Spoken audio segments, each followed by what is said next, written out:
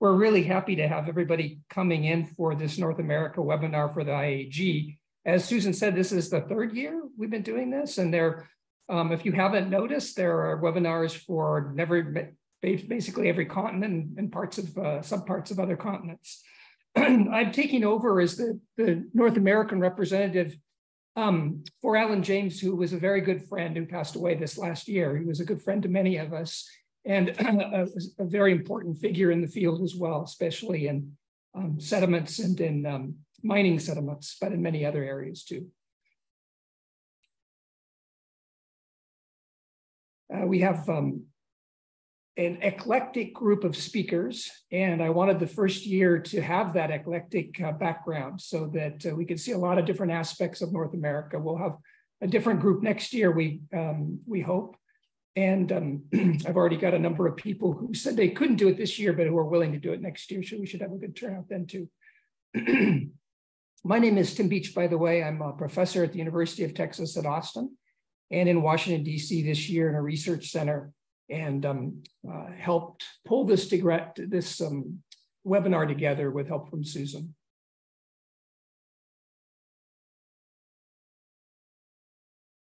Great. Well, thanks everyone for tuning in. If it's early in your day or late in your day, especially thanks. People, if it's the mid part of your day, thanks as well, but maybe not quite as much if it's really early or if it's really late. But I'm excited today to talk to you all about work we've been doing understanding lake breach floods and how this has impacted the Martian landscape. And so since we're starting, our North America session with a Mars talk, I thought I'd sort of set the stage for everyone. And when one conjures an image of Mars in their head, something like this is probably what comes up, right? It's sort of dry, dusty, rocky place, right? Like if you've seen the movie The Martian, Matt Damon, very entertaining film, but it sort of depicts pretty reasonably the harsh, cold, dry environment of modern Mars. But if we look in the geologic record, what we see is actually an abundance of evidence for ancient water on the early surface of Mars. And so we see things like fluvial valleys and paleo lakes, which is what I'm going to be talking about today. We also see a wide range of sedimentary deposits laid down by fluvial activity. So here's some incised valley fill deposits shown on the left, and then a distributary fan shown on the right. I'm going to be using the term ancient Mars or early Mars a lot throughout the talk, or sort of that's the framework or the time period that I'm focused on for this talk. And so I think it's useful to set a stage of what that time period is. And so in the most sort of schematic way possible, this is a depiction of Mars's hydrologic evolution with time before present on the x-axis, modern on the right, going back in time in billions of years. And then sort of in the qualitative y-axis here is fluvial activity. So think abundance of fluvial systems or intensity of fluvial activity are sort of the qualitative descriptors there. And the time period I'm going to be focused on today, this sort of early Mars time period, is right around the boundary between what we call the Noachian and the Hesperian eras, two major time periods in Mars's history. But really, you should keep this time period, sort of 3.7, 3.8 billion years ago is when we think there was peak fluvial activity on the surface of Mars. And some of the best evidence for fluvial activity that we see is branching valley systems, which are referred to as valley networks. And these record an environment of flowing surface water fed by surface runoff, either direct precipitation or snowmelts, or perhaps groundwater discharge. I'm showing some example valley systems here. So here's just an image of what one of these valley systems looks like. And then on the then the sort of middle panel here is that valley system mapped out in red. So you can see this branching dendritic valley network here. Here's another example where flow now is going to the top of the page, sort of two valleys joining up here.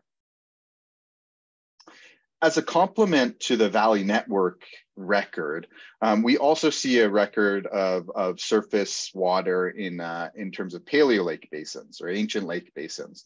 These have been really well studied from orbit. I'm going to be talking to you about orbital satellite data today.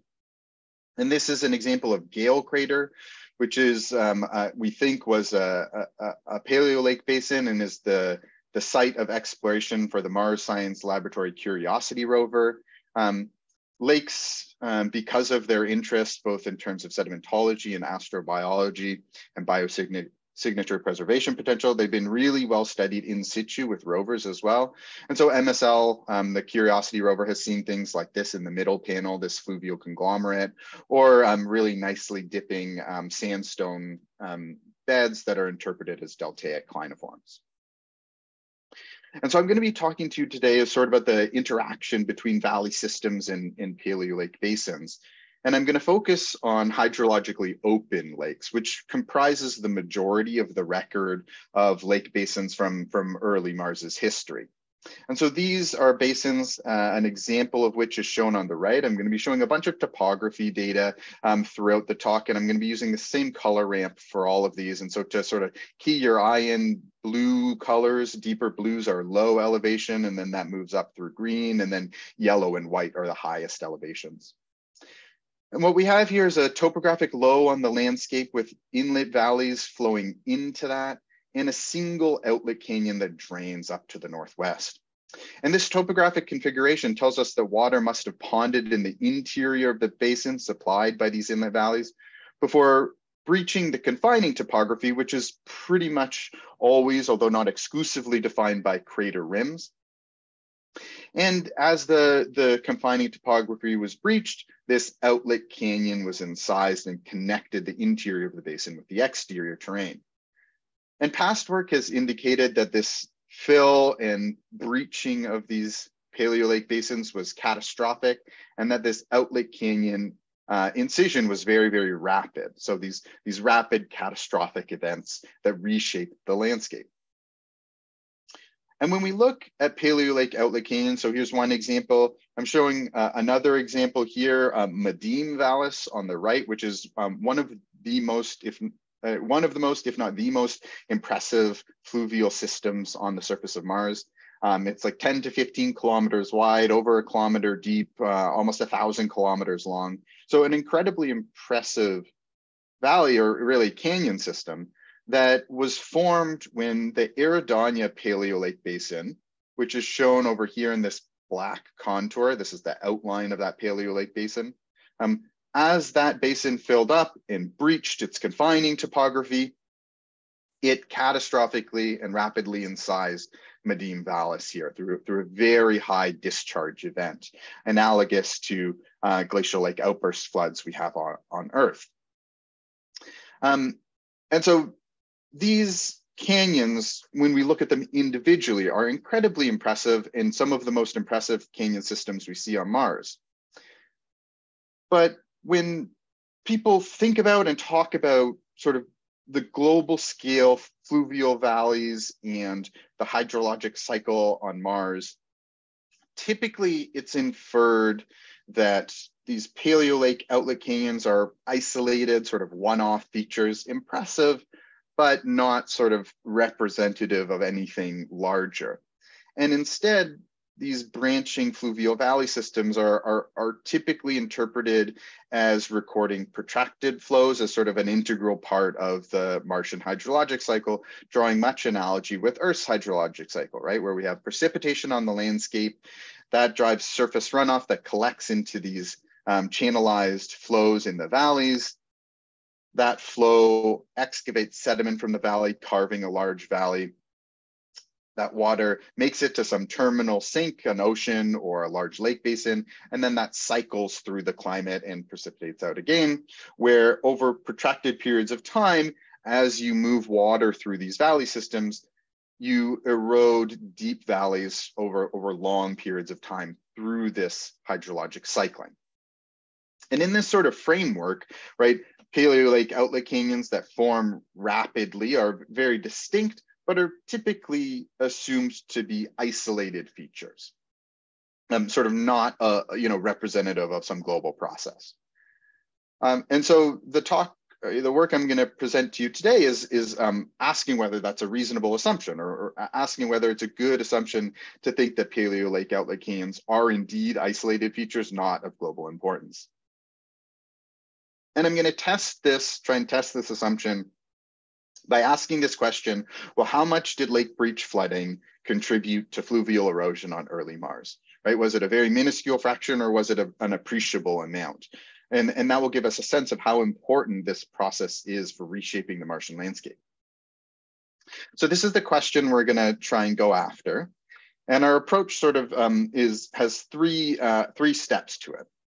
First, we take catalogs, previously compiled catalogs based on topography and geomorphology of fluvial valleys across the surface of Mars. We then look at every valley segment, and every valley segment that starts at a lake basin gets classified as a paleo lake outlet. Everything else is classified as a valley network, which presumably formed from some type of surface runoff. So that's the first step. We sort of classify all these valley segments. We then subset our data to remove, there are some valleys that form later in Mars history. And so we remove all of the valleys on sort of terrain that is younger than that Noachian Hesperian transition, younger than that 3.7, 3.8 billion year time frame. So we remove all of those valleys. We also remove valleys that are poleward of 30 degrees north and south, because these have typically been modified by a more recent glacial activity. So these are the masks we apply to our data, although as it turns out in our final results, which mask you apply doesn't actually affect the final result, which I'll show in just a second. So now we have this catalog of valley segments in two classes. We then use global Mars topography derived from orbital laser altimetry. And we compare that with a progressive black top hat transformation, which is an algorithm developed by Wei Lo and colleagues that allows us to automate the depth of each valley segment. So it is fed in the global topography as well as this catalog of valley segments, and it outputs a depth map for all of those valleys. And so from this, we can sum over our two categories and get a total excavated volume for paleo lake outlets and for valley networks. And so these two numbers, right, it's just going to be two numbers that we're going to compare, right? The total volume excavated by valley networks and the total volume excavated as paleo lake outlets. This is going to allow us to answer our question, which is how much do outlets contribute to fluvial incision? And the answer to that question is a lot. And that's kind of best summarized in, right, it's just two numbers, so we can summarize it very simply in a pie chart, which is shown in the lower left here, which is the proportion of total eroded volume contributed by paleo lake outlets in blue and valley networks in black. And what we see is that outlet canyons represent about a quarter of the total eroded volume of fluvial valleys on Mars. So they're not the dominant contributor to erosion, but they're also not a small fraction. They're a significant fraction of the total erosion accomplished on early Mars's landscape. We also see, if we look at a cumulative distribution plot where we're plotting depth of all the valley segments on the x-axis, this is in a log scale, we see that paleo lake outlets are significantly deeper, again in this blue curve, which is shifted to the right from the valley network black curve. Paleo lake outlets are a factor of about 2 deeper on average than valley networks. So they're much deeper than these fluvial valley systems, or these surface runoff bed valley systems. And so these results tell us that, you know, lake breach flooding is not just an isolated process, but really it's a process of global importance, right? It's contributing a quarter of the erosion we see. And so we can't always assume that these lake outlets are anomalies and the valleys record this sort of protracted hydrologic cycling. And I'm going to argue that I think this actually makes sense when we consider what the Martian landscape looks like at a larger scale.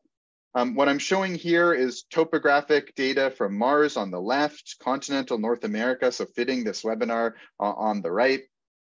And these data are shown with the same spatial scale, so same scale bar, also with the same amount of relief in the color bar. So the same amount of topography is expressed in these data.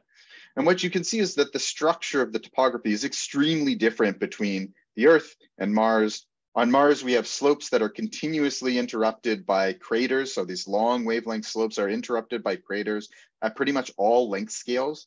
And these craters act as sites where water can pond and then catastrophically breach.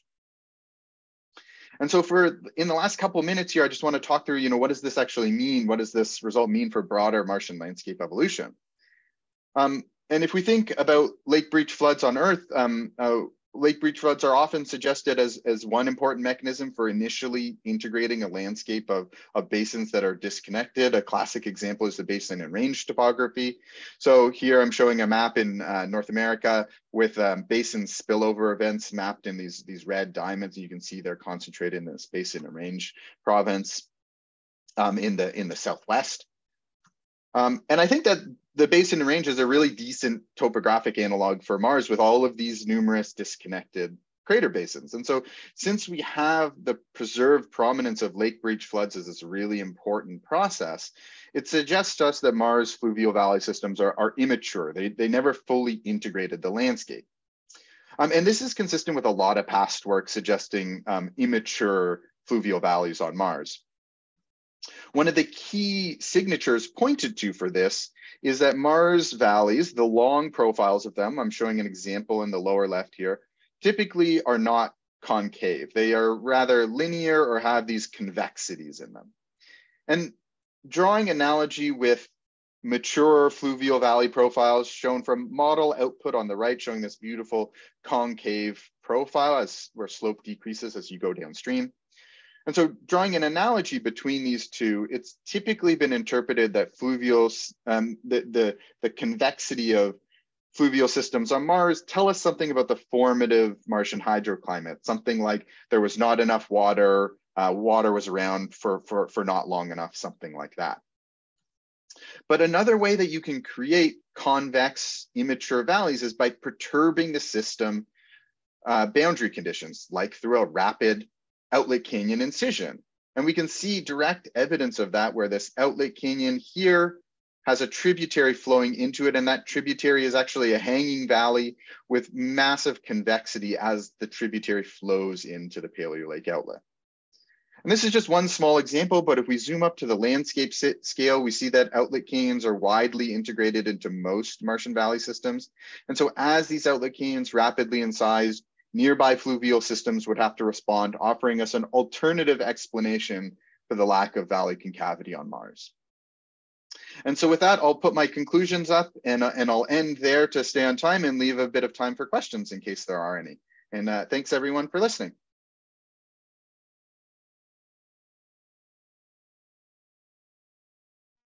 Okay, good morning, good afternoon, good evening, bon dia, buenos dias, depending where you are. Carlos Ramos Scharrón, still mentioned, affiliated with the Department of Geography and the Environment, but also Latin American Studies, and also a courtesy appointment with the Department of History. And as Dorothy would say, we're not in Mars anymore, and then we still haven't made it to North America. So my talk is mostly going to be about the U.S. Caribbean or Northeastern Caribbean, Puerto Rico, and the Virgin Islands, and related to the topic of sediment budgets and the importance of roads in driving the sediment budgets. Before I fully begin with my presentation, I just want to make a comment. We're all geomorphologists or enthusiasts, right, in geomorphology. But sometimes, right, we tend to work on our silos. And I come from the geosciences. I did my undergraduate degree and my PhD are both in geology. And an example of that, I think Tim just spoke today, might be like 100 meters away from me, and I don't think we have met. So, but also in terms of our traditions, right? And what we read, right? And I just want to start off with Carl Sauer, right? I did spent a couple of years in Berkeley, and the Department of Geography was what 2 flights above where I spent a lot of time. Carl wasn't there when I arrived, but I was totally unaware. I was totally unaware of the type of work that was being done in terms of landscapes in the Department of Geography, right? And for me, I encountered Carl Sauer's work through a friend that's actually an anthropologist, not even a geographer, right? And this quote is, for me, is really formidable, and it drives a lot of what I do, right? So landscape is a land shape in which the process of shaping is by no means thought of simply physical, okay? So this is thinking, and this is kind of defining what geography is back in the early 20th century. Nowadays, right, and again, this is something that has carried on with geography very explicitly, but within the framework of critical physical geography. I'm going to quote here a good friend and a colleague, Michael Urban, in defense of crappy landscapes, and he's provoking people, right, about calling a landscape crappy, but in this paper, he basically he wants to say, why don't we study these landscapes that are profoundly impacted by humans as much as we do with natural and what we call natural environments, right? So my talk is basically about crappy landscapes in the Caribbean. So we know soil erosion is a function of different factors: climate, topography, lithology, but also human impacts, right? And this is something that is not new. Deforestation, right? That removes vegetation, which provides cover for the soils, but also through the process of deforestation and land use, the soil is compacted, so you increase the chances of Hortonian overland flow, right? You exceed the rainfall exceeds the capacity of infiltration, and then also the likelihood of soil erosion. And then deforestation can occur in for a variety of reasons, right? So it depends on location, time, and period. Just my examples that I have here. You can see deforestation most likely somewhere in the Pacific Northwest, right? For the purposes of timber harvesting. In this case here, agriculture, and here urbanization, right? Or development for human conditions. So crappy landscapes in the Eastern Caribbean, what are you talking about, right? I go there, I've been there, it's so green, it's so beautiful, waters are great, right? Let's shadow that idea, right? Doesn't matter where you go in the Caribbean, in the insular Caribbean, the landscapes have undergone very severe and dramatic changes, okay? Dating back to the 17th century, okay? What is called in the environmental history literature, the Great Clearing. Here, an example from Barbados. Okay, this is Barbados in the 1650s. The island was settled in 1627. By that time, there's barely any tree left on the entire island. Okay, and this is sort of what the island looked like undergoing that transformation.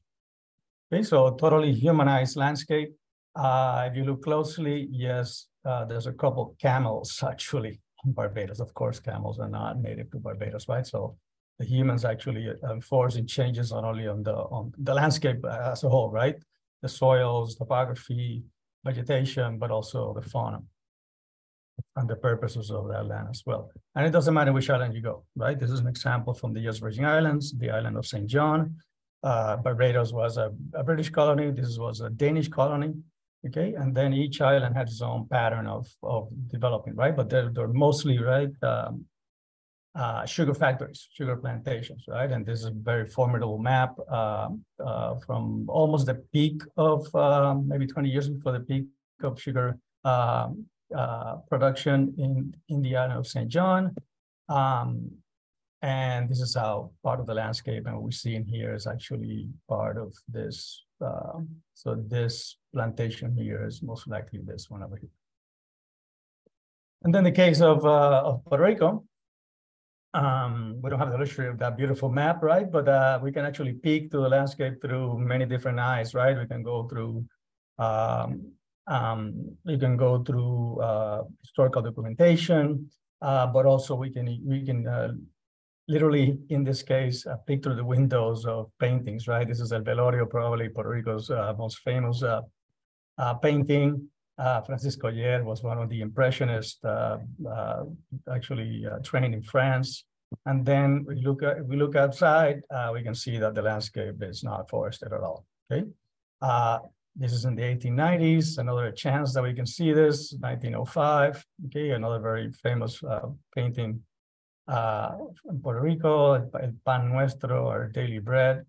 And then if we look behind the character there, we can see that there's no resemblance of any tropical forest, right? Maps. This one's dating from 1899. This is kind of a view of what Puerto Rico could be, or the potential, right? It's called a land use map, but not everything was used for agriculture. We have areas prone to coffee production in brown, in yellow, combination of bananas, oranges, and whatnot, and then the potential for sugar in everything that's green. So the basic point here is that this view, right, that's being enforced, in this case by somebody from the U.S. Geological Survey, that every piece of land is worth using by humans. Okay?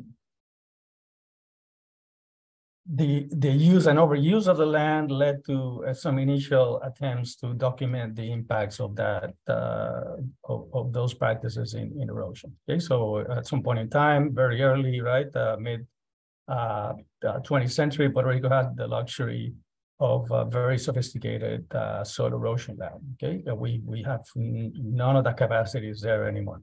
Okay, really important data collected for the purposes of the revised universal soil health equation and all that.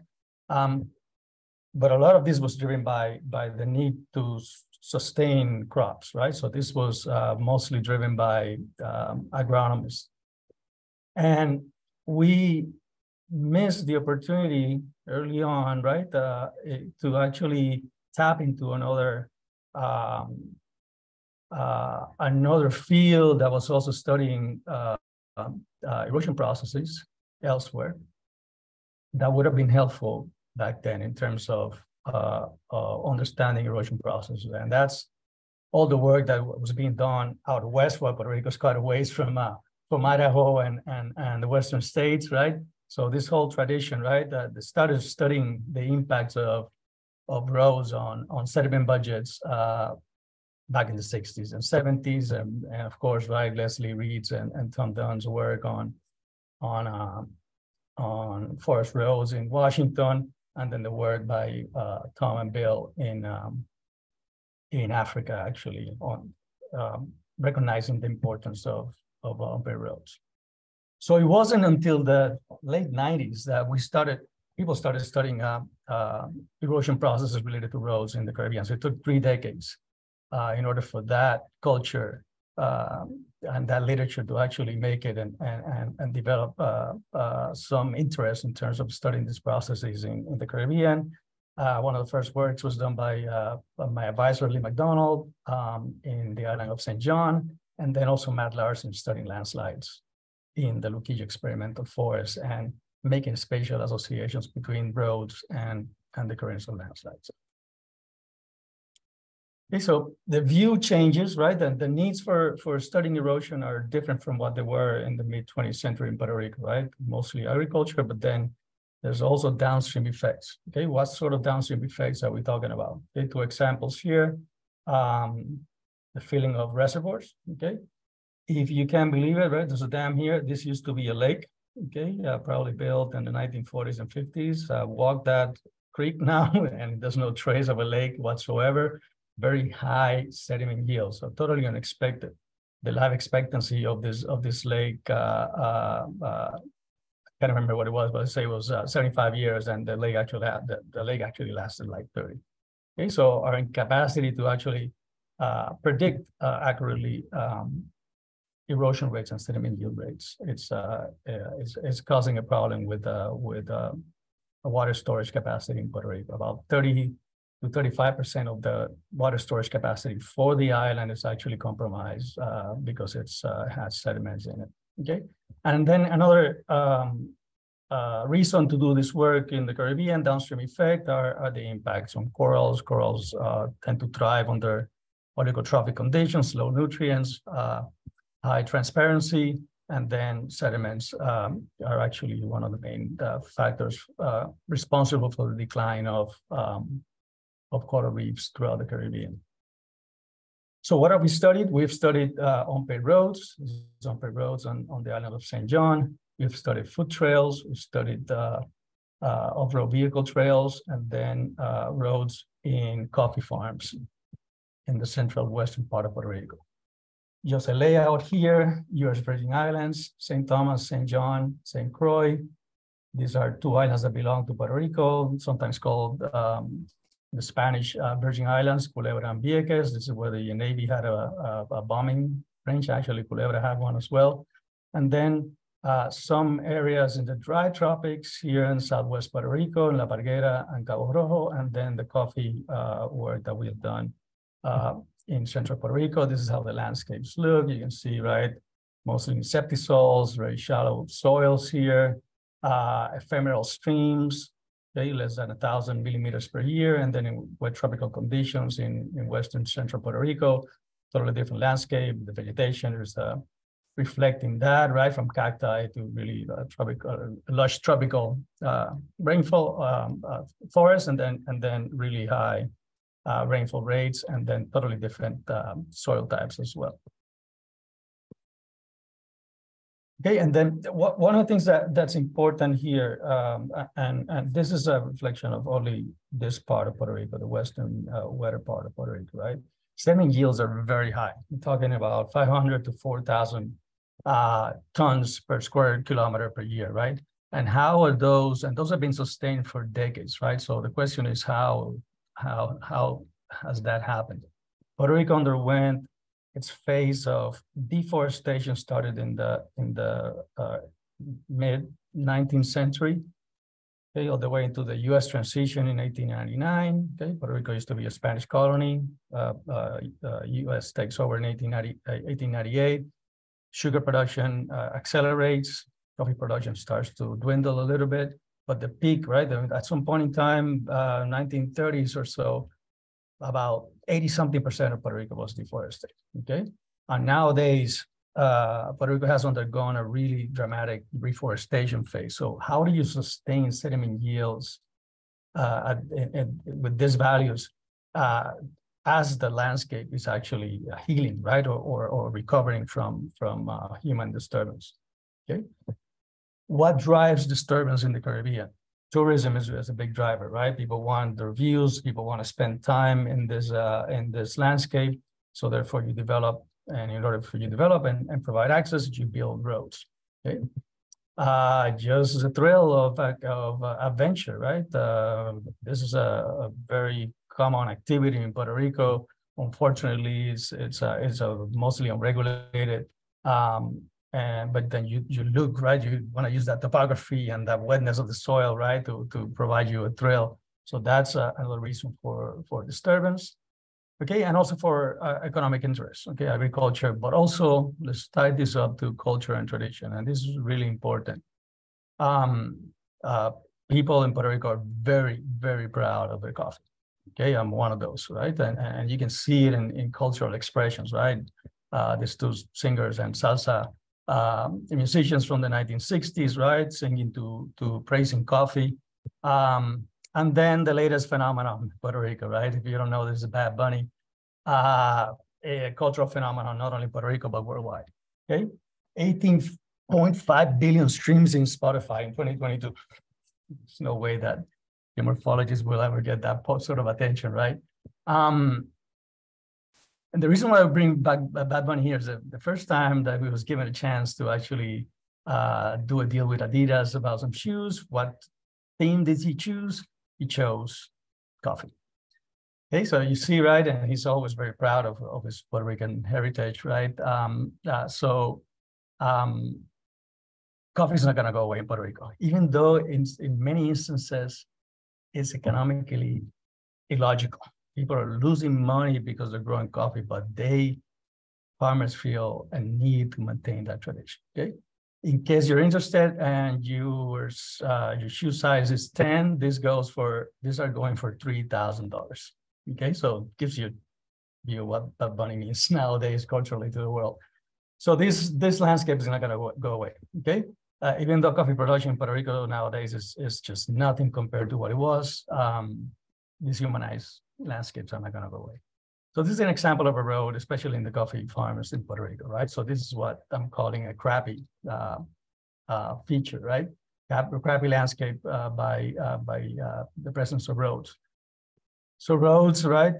Very well compacted surface here, unvegetated, used by traffic, generates a lot of runoff. Also, you have the cut slope, okay, collapsing and producing a lot of runoff as well. So that's one of the effects of roads in sediment budgets. But then roads can actually also alter the pathways of water and sediment, right? So in this case, every one of those points is a drainage point. That's where road runoff is actually being diverted. And you can see that the road is capturing the runoff, and the sediment is actually just reconnecting into some piracy, right? If you wish, right? This should drain this way, and now it's actually draining into a different subcatchment. So very complex type of landscape that we're talking about here. So what are the methods? At the point scale, at the very small scale, right? And in terms of understanding the impact of roads on runoff production.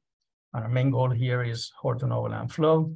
Okay, well parameters, plots, rainfall simulation. Okay, and on a larger scale, plumes, press gauges, and also places where we actually measure stream gauge and stream discharge. So what are the results? Okay, in the vertical axis here, it's either infiltration capacity, so that's all the bars, or rain intensity, that's the lines. Okay, dry tropical settings, natural soils, okay, in septisol, and then these are the natural soils in green also for the wet areas. Infiltration capacity for road, just a fraction of what is naturally an abandoned road, okay, recapturing some of that capacity, but not quite close to natural, and then overall vehicles, okay. So the bottom line here is that roads, the infiltration capacity of roads leads to a very frequent production of horizontal overland flow, and that does not occur naturally. Okay, the same thing in, but even more pronounced in the wet areas of Puerto Rico, right? A much higher infiltration capacity of natural soils, the cultivated land, right? Where you grow the coffee, okay, also shows an impact of compaction, okay? Infiltration capacities in the range of about 50 millimeters per hour, and then the roads, just a fraction of that, about 10. So again, a lot of the runoff generated by the roads themselves. And then we also want to expand that, not only the local impacts, but then the downstream impacts. We use what is called the volume to breakthrough concept. It was developed by Jackie Croak and people in Australia.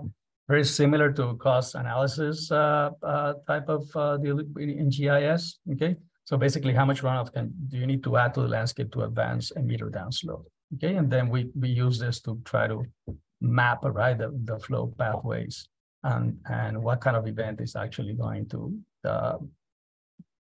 produce enough runoff so that delivery of runoff and sediment occurs on the coastal areas, okay? So we have the metrics here.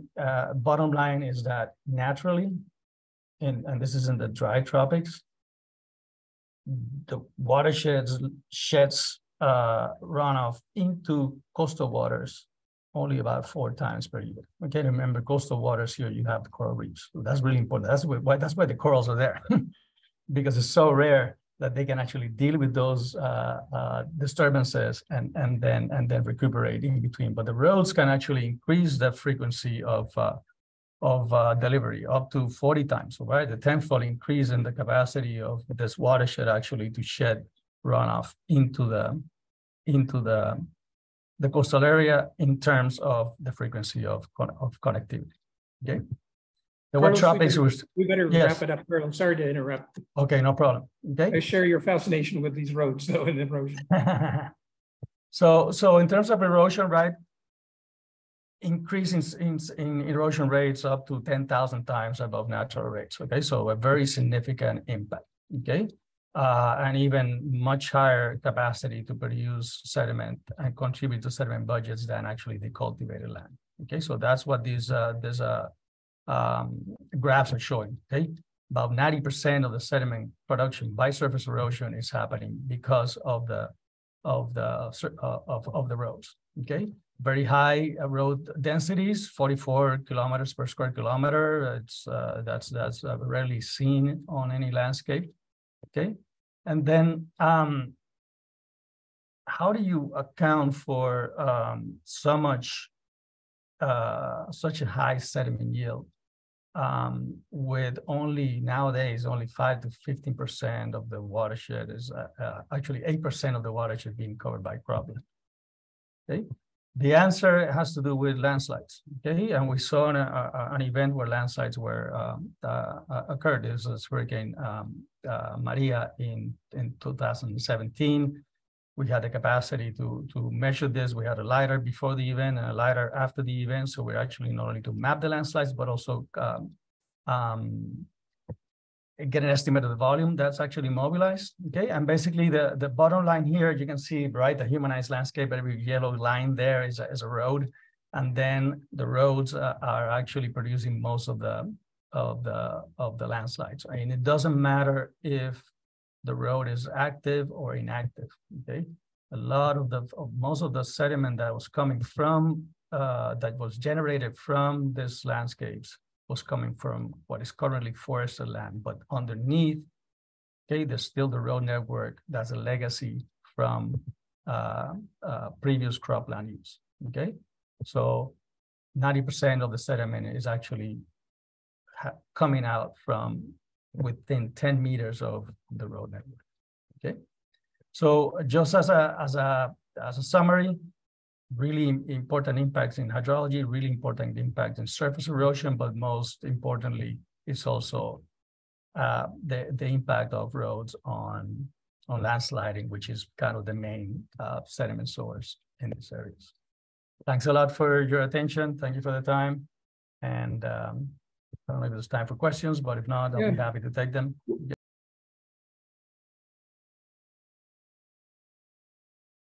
Okay, thanks so much. It took me a second there to find that unmute button. Okay, so now we're on North America's continent, and we worked our way here from Mars.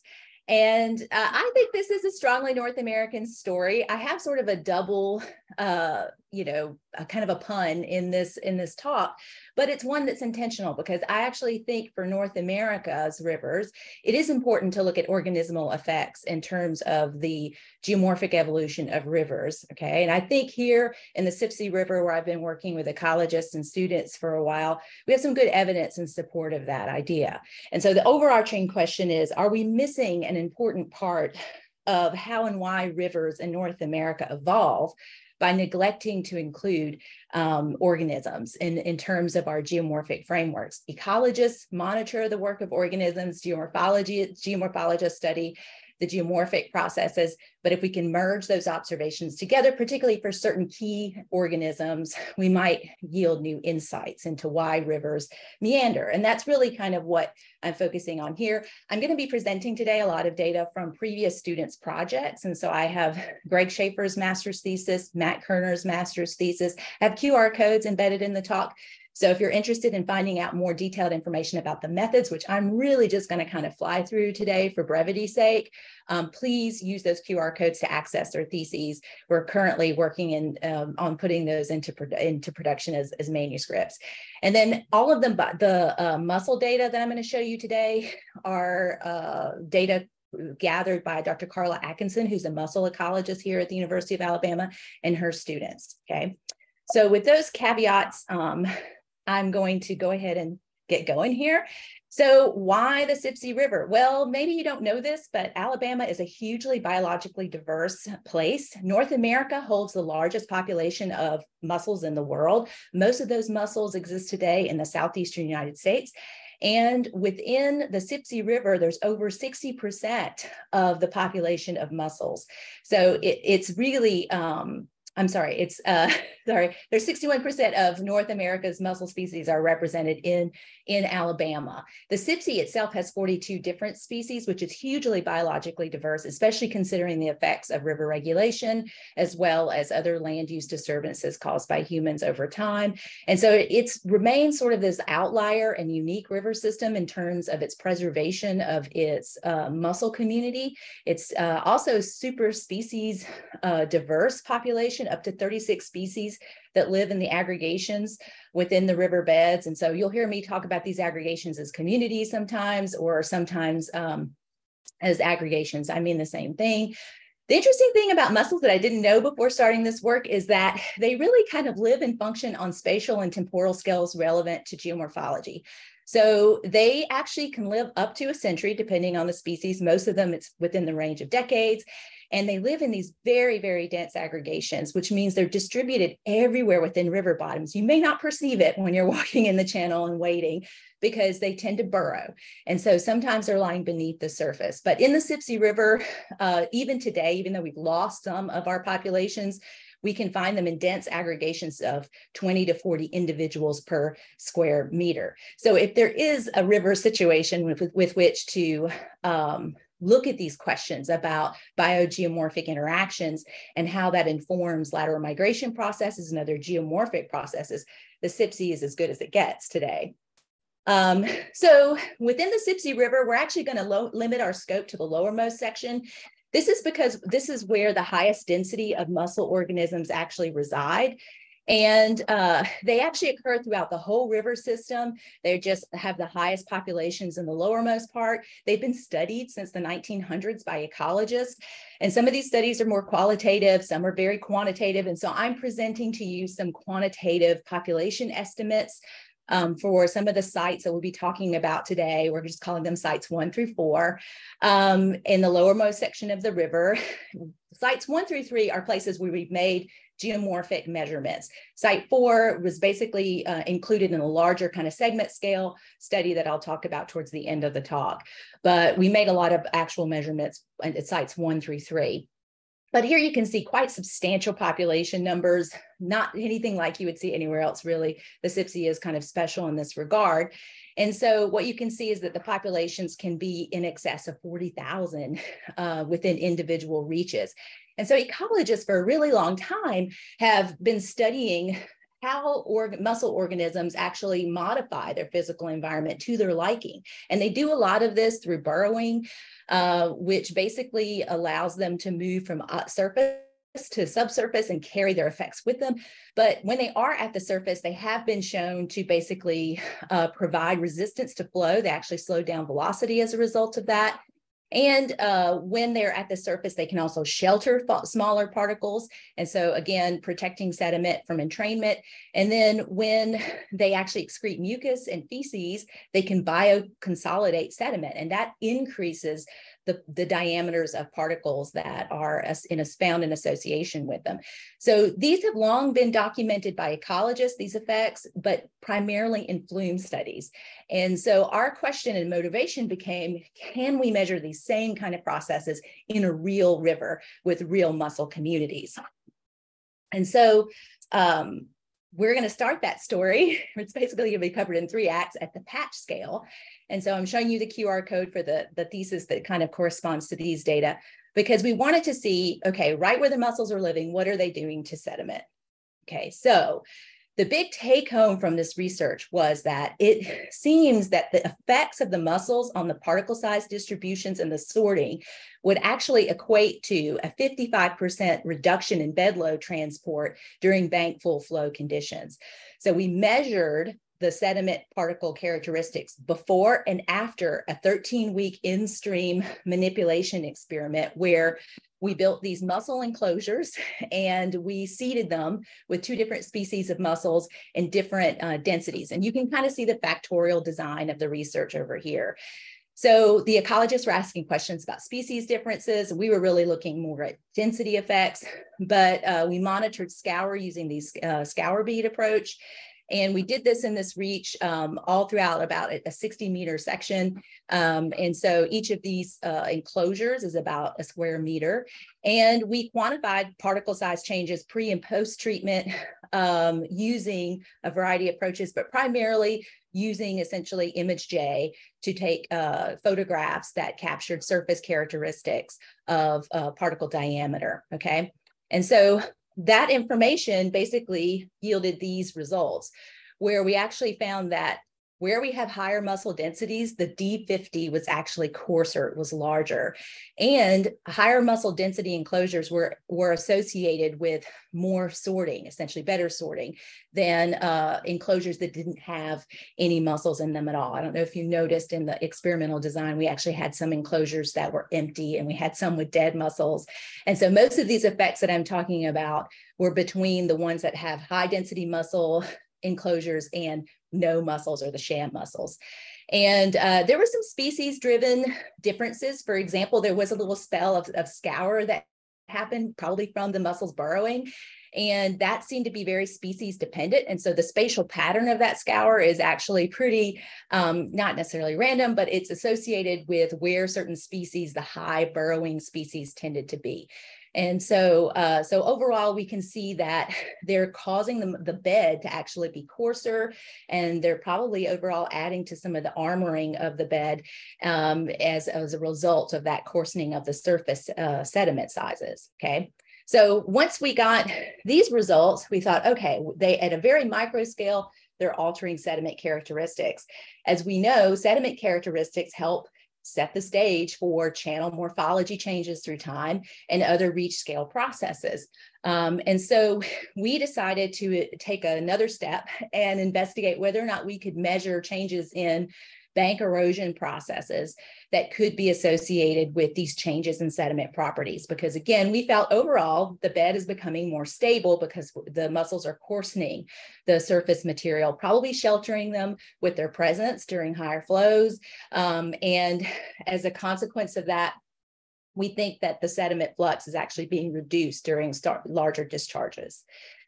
So we undertook a 10-week monitoring experiment where we actually measured both mussel densities at a 1 square meter scale. And then everywhere where you see an X, we did bank erosion monitoring using pins. And we did this for the whole duration of the experiment once a week. And then we had 2 very high flow events during this monitoring phase. And we actually checked right after those events to take advantage of that. And so what we found overall is that bank erosion was highest at the highest density mussel site, which was site 2. And so this site was statistically different than the others. The others have, what would be considered a pretty high density of mussels for most other rivers in the range of 10 to 14 individuals per square meter. But site 2 really has a very high density, so in the range of 20 to 40 individuals per square meter. And it was statistically different to the others, we believe, as a consequence of this. So we actually used a stepwise linear regression model to see what of all of the different bank erosion properties we measured and mussel density characteristics helped explain the variation in bank erosion processes. And just using 3 bank erosion properties, the bank height, the bank protection status, and bank angle characteristics, combined with the mussel density data, we basically had greater than 80% of the variation of the bank erosion data explained. Of that variation, about 30% is explained by the mussel density alone. So this is a statistically significant relationship, and so they're not driving the bank erosion entirely, but they are associated with it, it seems, in terms of being able to predict the occurrence of bank erosion and its severity. So from the reach perspective, we felt like we had a pretty convincing line of evidence that showed that the mussels are altering the sediment, the bed sediment, to make them more stable and harder to transport. And then that is having consequences for the location of erosion downstream and within the reach. And so we decided to take a big picture approach and look at segment scale changes in the river itself. And so what we did to do this was actually a very large 48-kilometer segment of the lower portion of the Sipsey River that incorporated our 4 sites that I showed you before. And essentially what we were trying to do was get a sense of like, we have these 4 sites. What are the lateral migration rates and bank erosion rates associated with these sites? And how different are those rates in comparison to the average over the 48-kilometer segment, okay? Now, sure, that 48-kilometer segment is going to have a lot of other high-density mussel sites as well as low-density mussel sites, but just on average, how do they compare? And so we basically did sort of a change detection approach based on aerial photograph comparisons over a 53-year period. And so from those image analyses, we digitized the location of the banks, and we used changes in the bank positions to quantify the lateral migration rate for 200-meter sections of this 48-kilometer overall larger segment. And then we also identified in each section what was a potential migration mechanism. And so if the river was already migrating in 1965, we said it was a meander bend. But if it had something that was different in 2018 that looked like that could have caused a migration to start, then we made note of that. And so the predominant cause of migration was that there was already a meandering bend there. The least common cause of triggering a meandering event or processes was actually the occurrence of a bar, okay? So it was one of like 4 or 5 different possibilities. About 20% of the locations we couldn't ascribe any sort of a cause for. So once we had information about the locations and the amount of lateral migration that was taking, we used that information with bank height data that we derived from 1-meter DEM from the U.S. Geological Survey to quantify erosion volumes for those different sections. And so once we did this for the overall average of the 48-kilometer section, we compared those measurements for the 200-meter sites 1 through 4 research segments. And so what you can see here in these little pie charts is that the average lateral migration rate in meters per year was 0.08. And in comparison, all of the other high-density mussel sites essentially had up to 3 times that amount of lateral migration. Similar kind of results for the bank erosion volumes, except in even more pronounced effect where the bank erosion volumes were up to 5 times larger in the higher density sites. And it seemed to intensify with mussel density increases. So it seems that these mussel sites were basically kind of facilitating bank erosion and lateral migration. So just to kind of conclude with this, we think we have some pretty good evidence that supports the idea that these mussels are changing the bed stability. That is having an overall armoring and coarsening of the channel bed, which is causing sediment to basically be preserved in the locations where they are. During high flow events, sediment gets bypassed and deposited downstream of them because velocity is decreasing as it goes through these high density reaches.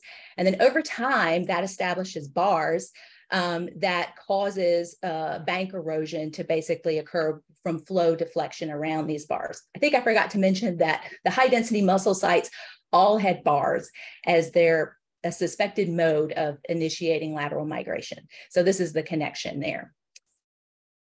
Now, obviously, this is a strong case for the Sipsey River because we have this really immense population that's been long-lived in the river. But it may be true for other North American rivers. And so we have acknowledged through time as geomorphologists that people play a role in changing how the river adjusts over time through its sediment load, through its bed slope, to inputs from external controls like climate and geology. But we maybe need to broaden that scope and think a little bit more about organisms and certain organisms. And I put this guy kind of in the middle here because I feel like he could move around the balance and play roles in obviously impacting the sediment load, but also potentially over time, changing the slope of the channel through its alteration of the sediment bed characteristics. So with that, I'll give my thanks to the different entities that have supported this research over the years. And I will say there was a tremendous amount of help from students over time, and I really appreciate all of their efforts.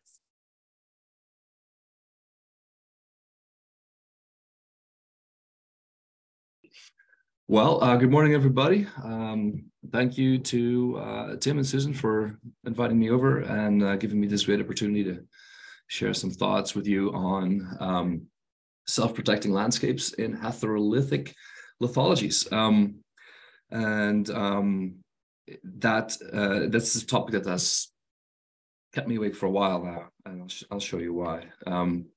So first, if I can move, yeah, here we go.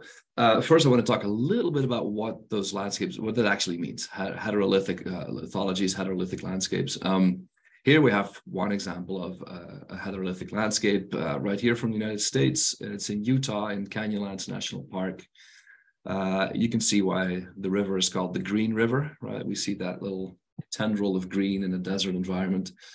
But what I'm interested in here is showing you how this landscape is composed of at least two different rock types, hard sandstones, and soft mudstones. And the sandstones are hard.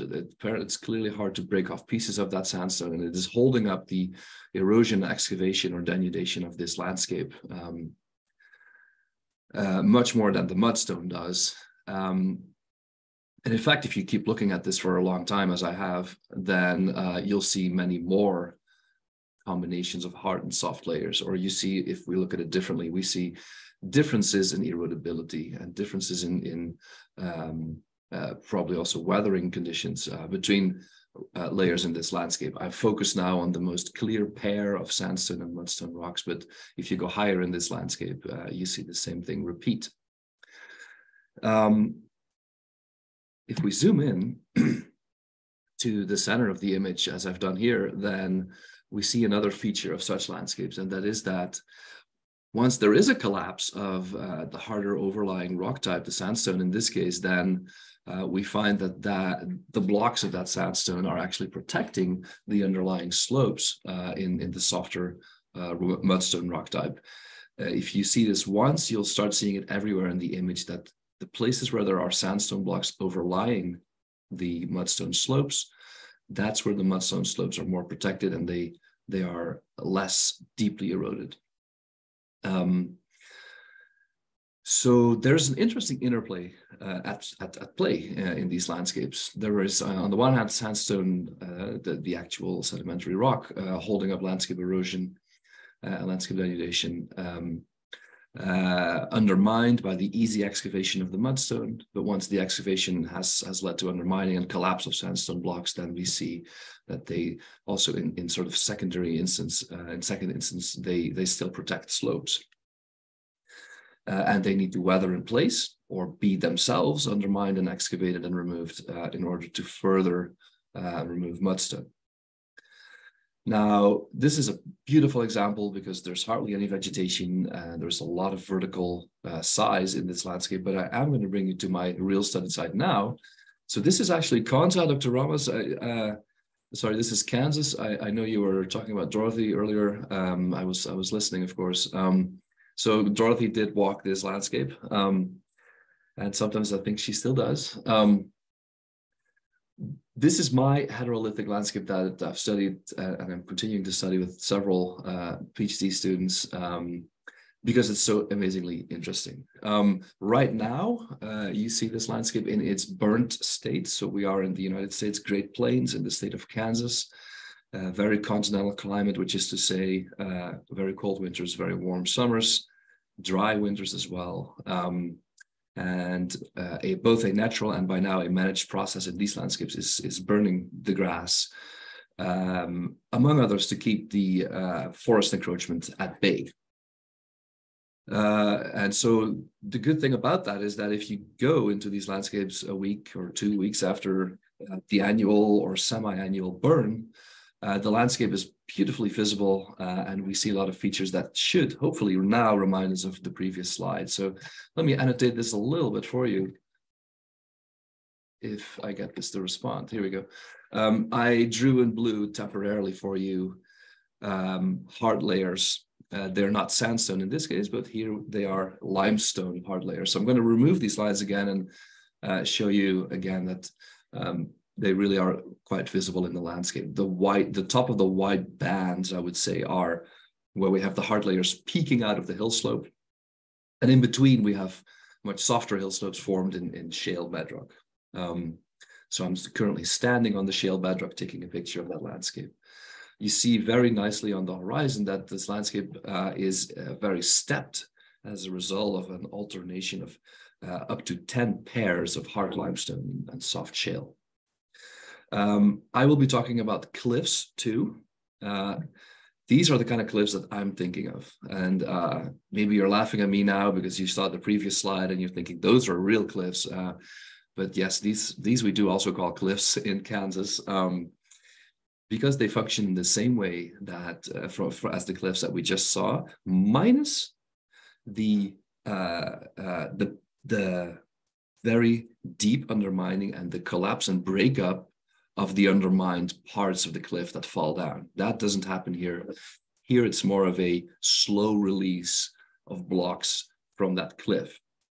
In this landscape, most of the blocks that get released from cliffs, as long as you stick to one particular cliff, one particular limestone layer, those are roughly of the same size because the limestone that forms the cliff and that forms the hard layers has been pre-fractured. We're talking roughly 1 cubic meter blocks in most cases. So now that I've introduced you a little bit to this landscape, the last thing I'll say about it is that it's a biological research station that allows geomorphologists in. So it's a beautiful interdisciplinary approach. We really profit from the great work by our biology colleagues in this landscape. This is the landscape that I have a lot of questions about. I want to know how much do those hard layers hold up landscape development? How much do they make it steeper by making the hill slopes harder to erode? How slowly does that landscape respond to external inputs such as uplift signals through the main river channels? What's the real role of the limestone blocks? Because once they are on those slopes, as you've seen in the previous landscape as well, they will armor that hill slope and prevent its erosion. So the key questions I'll focus on in this slide, in this slideshow as well, are relate to work that's being done by my PhD students mostly. One is, what are the key processes that drive change in this landscape? How fast are these processes secondarily? And then finally, what does it mean for landscape evolution pathways?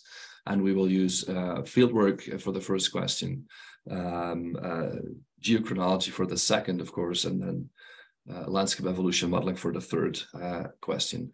As Lisa was just now, I'll try to be rather brief on the methods, but if you do have any questions about those, either email me or ask me right after this talk. I'm eager to explain. The first question, which processes change block and cliff properties?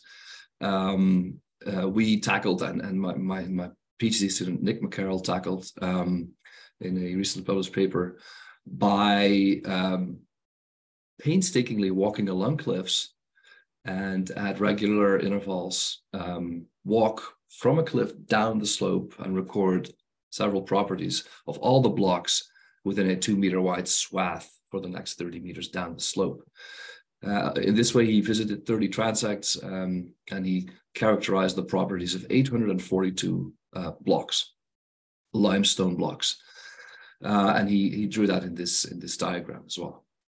And so I'll talk mainly about the block properties, a little bit less about the cliff properties here. But properties that we are interested in include shape. That is because literature has suggested, before Nick's work, literature suggested that cubes might roll and tumble, even if it's very slowly through undermining, whereas tiles might slide along with the creeping, diffusing hill slope.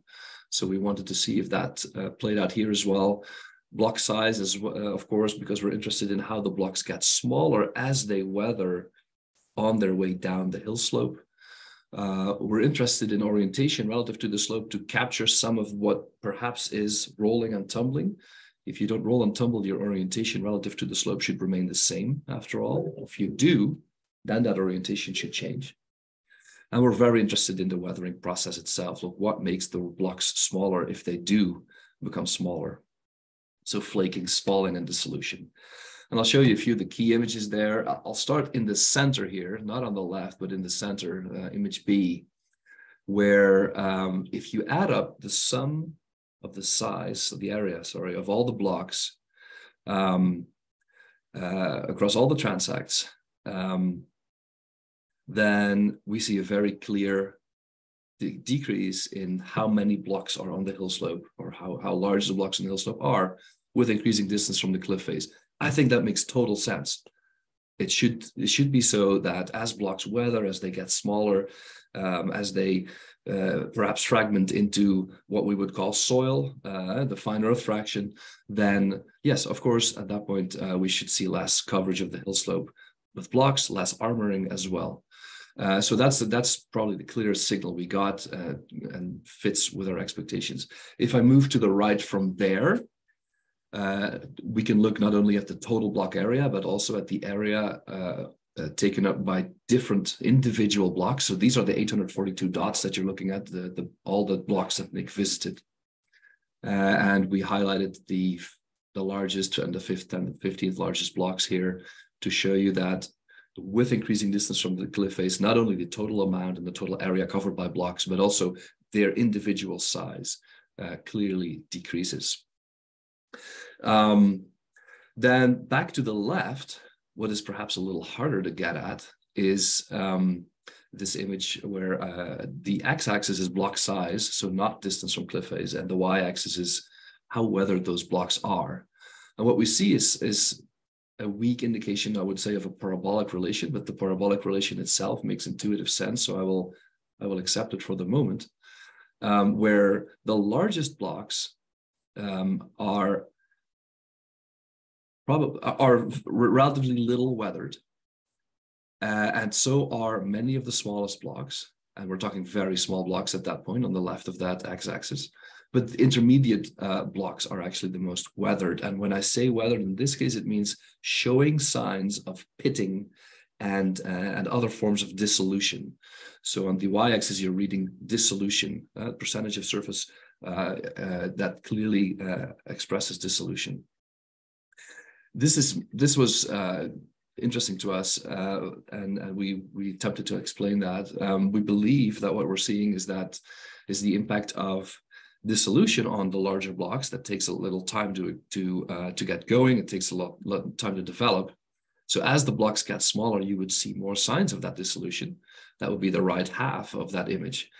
But at the same time, clearly there is a physical weathering process going on in the area that produces fresh, smaller blocks off of the bigger blocks. So a spalling process is what we're imagining there. And that's very strongly linked probably to the fire regime in this natural grassland. So we did not find evidence of rotating or tumbling of either cubical blocks or very, very flat, tiley blocks. So even for the cubes, apparently sliding is the main transport process that brings the blocks down hill slopes over time. And that was very, statistically very convincing find behind that I'm not showing, but that you could find in the paper. And in fact, if you look at it, there's surprisingly little difference between cubes and tiles in all the properties that we've looked at. Their size, their distance from the cliff, and so on. Those are not very different between cubes and tiles. Whereas we expected that cubes would behave fundamentally differently. That they would move faster, for instance, so that they would be bigger at a larger distance from the cliff than tiles are. Well, none of that was true. And relating to that weathering story again, we find that newly released large blocks exhibit only few signs of dissolution, whereas the intermediate sized blocks do, and the smallest blocks again do not. And so that means that we're looking at a mixture of physical and chemical weathering processes here. So that helped us understand a little bit more about what's going on in this landscape. And the next thing that Nick is doing, or I would say has done by now, is looking at process rates, and in his case, looking at rates with which those blocks move down a hill slope after they've been released from their cliff. This will tell us something not only about the primary rate of movement of the blocks, but also about the time scale of hill slope armoring, over which timescales the armor is refreshed. And for that method, or for that purpose, we use exposure dating of limestone blocks. I put an image up here, a famous image actually, of the production process of cosmogenic nuclides, in this case for beryllium on the image, but we used chlorine 36. Chlorine 36 is suitable to exposure date limestone blocks, and beryllium is not. So that's why we focus on chlorine. We took 20 samples from 2 transects that look like best, where we had clear progression of blocks away from the cliffside. And we are interested, of course, in relating the age of the block to the distance from the cliff. You'll see that in the next slide. Our sort of constituent equation there, if you want, is that the observed rate of block movement between brackets there equals the cliff retreat rate plus the real block movement rate. So what do I mean with that? I have this diagram over here in the right bottom of the image. If we think of blocks for a second as these rather idealized, almost Lego pieces, then I think that allows us to understand that finding a block at 10 meters from the current cliff, for instance, that doesn't mean that it actually traveled 10 meters. It may have been released from the cliff, when that cliff was much closer to the block than it is right now. So we're aware that we're measuring something, the observed rate of block movement in between brackets, that actually is composed of 2 components that we're both very interested in. We do want to know the cliff retreat rate because it's a key landscape denudation metric. It tells us how quickly these landscapes are denuding in a horizontal sense, at least. But we're also really interested in how quickly the blocks move.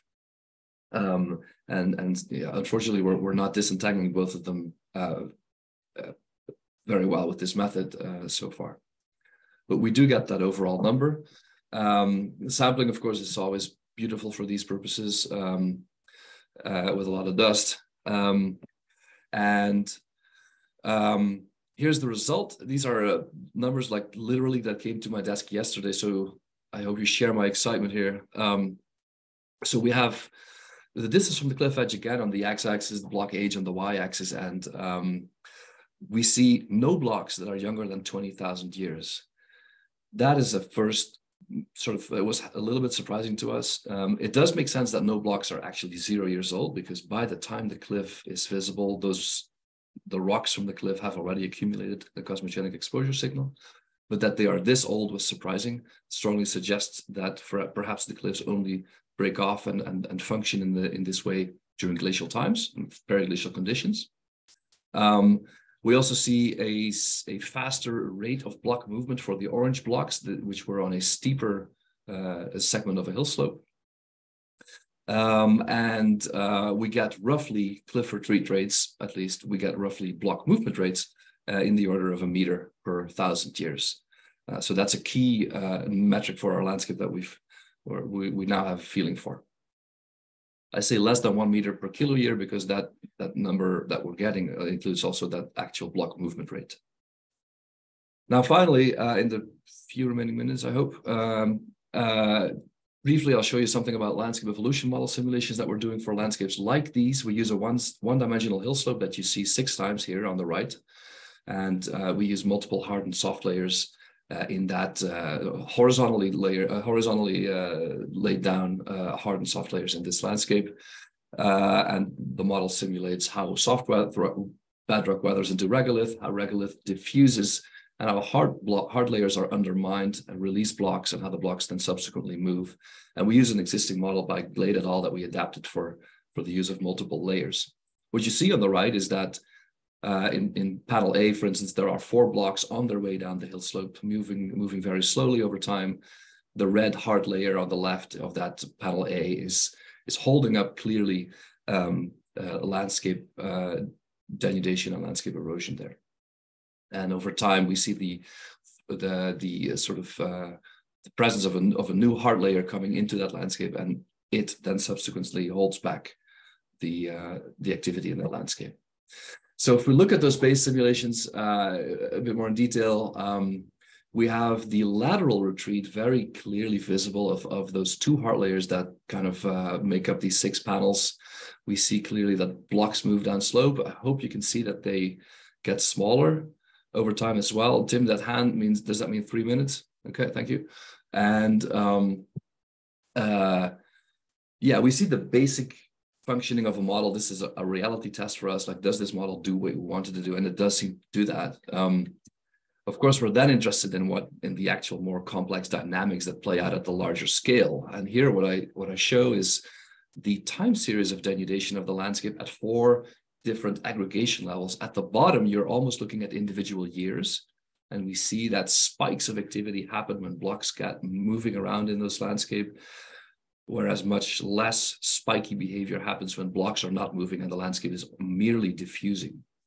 That's the bottom panel. If you go to the middle and the top panels, you see how specific high points of activity happen when a block is completely exported from the entire catchment, because that's a lot of mass loss in one time stamp. And in the top panel especially, you see the impact of new layers being exposed at the bottom of the landscape and old layers being completely removed at the top of the landscape. The end result is a very complex time series of denudation, all of that from a stable uplift rate.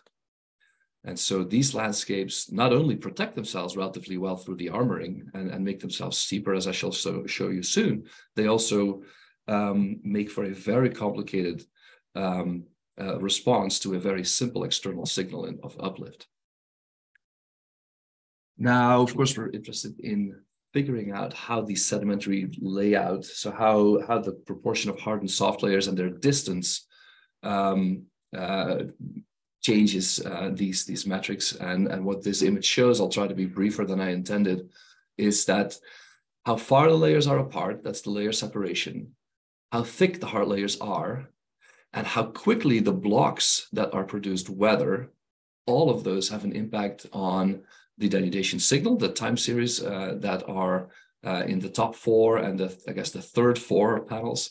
And it also impacts the eventual shape of the landscape. Landscapes are overall steeper when blocks stay around for a long time, when the hard layers are thicker and closer together. Relatively intuitive, I would say. That makes me happy that my model does something intuitive on occasion. Finally, this is where most of our excitement right now sits, and Nick is actively working on this image. So he did allow me to show this to you, but it's definitely preliminary. He plotted here on the x-axis only how much hard rock there is. So it could be very thin hard layers that are hardly separated from each other, or thick hard layers that are still quite separated. But we capture all of that in the fraction of resistant rock. So 0.8 means the landscape is almost completely hard rock. 0 means it is completely soft rock. There is no hard layer. That's the blue arrow case. In that case, the steepness of the landscape is about 0.1. As you can see here on the y-axis, that's the steepness of the landscape. Our landscape gets steeper if we look at the squares, if we increase more and more the fraction of hard rock, and we don't quickly weather the blocks that produces. So that makes sense. More hard rock, more cliffs, steeper landscapes. And we see a few real landscapes in the world actually plot really nicely on that line. Slightly harder to get is how the landscape where we weather those blocks quite quickly once they get undermined, how that landscape stays almost as flat as the case without any hard layers until about half of that landscape is composed of the hard rocks. This has to do with the very, very quick weathering that we're currently imposing on that scenario, before ultimately the landscape becomes basically only composed of blocks that immediately tumble down, and therefore the landscape becomes really steep again. I saw the new hand, Tim, so I'm going to stop here. I'm basically repeating my key points and give over to you. Thank you.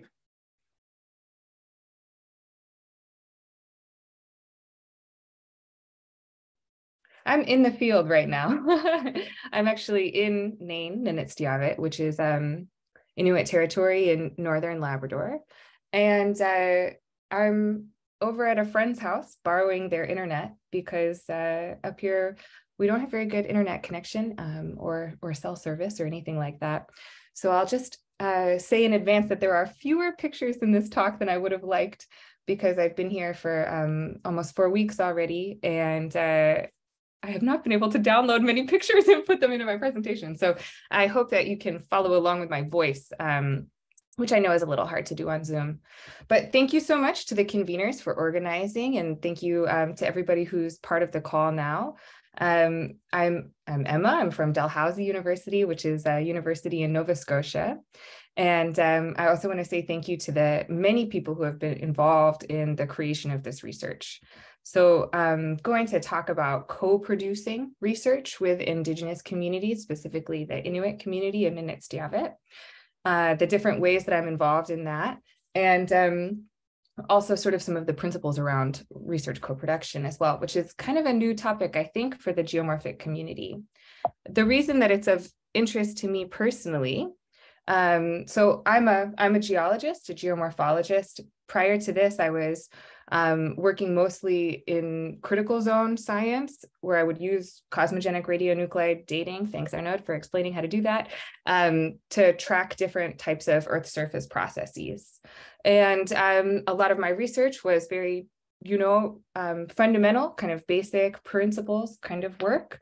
And then on the side, outside of my job, I was working as an environmental justice activist. I formed an organization along with some friends of mine called the Center for Interdisciplinary Environmental Justice that started doing scientific work to support communities, Indigenous communities, in their sort of struggles to protect their lands, their ancestral homelands, primarily from lithium mining for green energy technologies. So in order to do that work with Indigenous communities, we had to define a praxis for ourselves of how we would be in relationship to those communities, which we call a decolonial feminist science praxis. And, I'll throw in the chat a link to our website and some of the publications that we have on this. But that was sort of my previous life. And then when I entered this new postdoctoral position, my real motivation was to try and find a way to meld these two pathways so that I could start to value align my research. So I'm working in the north now.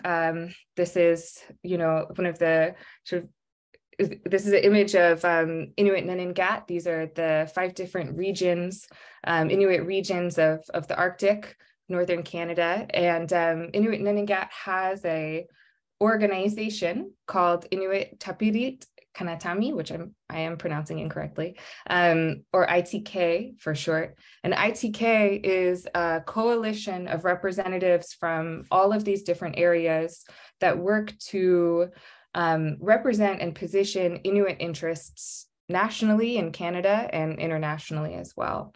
And they have a document that I really encourage everyone to look at and read, which is called the National Inuit Strategy on Research. And it lays out basically the historic role that research and researchers have played in Inuit lands in Canada. And I've highlighted a really significant paragraph here where we talk about how research has often been exploitative, how it's advanced racism, and how it has basically benefited the researchers instead of the communities. And this document, which is really powerful and very well articulated, includes, very specific demands or things that Inuit communities want researchers to do differently. And so, it's not just this is what's been wrong, but it's also this is how you do it right. And this is the kind of sort of fundamental principles and documents that make it so exciting and wonderful to work in this context. So I'm working in Nunatsiavut. Nunatsiavut is Inuttitut for our beautiful land. It's located in northern Labrador, so you can see little stars just off the coast of Greenland. It's actually south of the technical Arctic Circle, but it's absolutely an Arctic territory. It's a sea ice dominated environment. The Labrador Current is bringing cold Arctic waters along the coast all the time. And it's composed of these 5 Inuit communities, Nain, Hopedale, Makkovik, Postville, and Rigolet. And Nain is the largest of these communities. It has about 1,000 people living there. The other communities are smaller, around 200 people each. And They're very remote. They're disconnected from any kind of road access. So in the wintertime, these communities are connected by the sea ice highway. People travel on snowmobile between communities. And it's a much more efficient and like better way to get around than the other ways of travel, which would be, you know, the small airplanes, the Twin Otter airplanes that come in and service the communities, or in the summertime, open water season, there's a ferry that runs once a week. But just for perspective, it can take only a couple hours to drive from snowmobile from one community to the other, and it will take like 5 to 8 on the ferry. There's a lot of interruptions from weather and all of these kinds of things. So it's a place that has like very specific challenges, like both for field work and also just for access working here. And it's part of the reason that research success depends so much on incorporating local community members. And the Inuit way of life has really deep relationality to the land. You know, people rely a lot on subsistence harvesting. They have, you know, really incredible knowledge of their land, and they spend an incredible amount of time, even from like a very young age, being out and teaching each other and sharing information and things like that. So it's a place where, you know, you really like have the capacity to work with people who are like, you know, deeply intimate and familiar with the types of processes that are working in this landscape. So it's amazing. And Nunatsiavut has a land claim agreement with Canada. They have, you know, territorial sovereignty. That land claim agreement was established in 2005. And so it's pretty recent, right? And along with the creation of their constitution, their government, their treaties with Canada, they also created a bunch of different departments for managing and conserving their resources, a national park, a secretariat, wildlife division, all of these types of things, a commercial fishery. It's really incredible, actually. And as well, they created an entire environmental research division, which is to promote and encourage research in the Nunatsiavut. So far from the move to sovereignty being something that shuts research out, actually what they did is create a bunch of infrastructure for bringing researchers in, for connecting researchers to community and things like that. So part of the process for working here is submitting an application to the Nunatsiavut Government Research Advisory Board.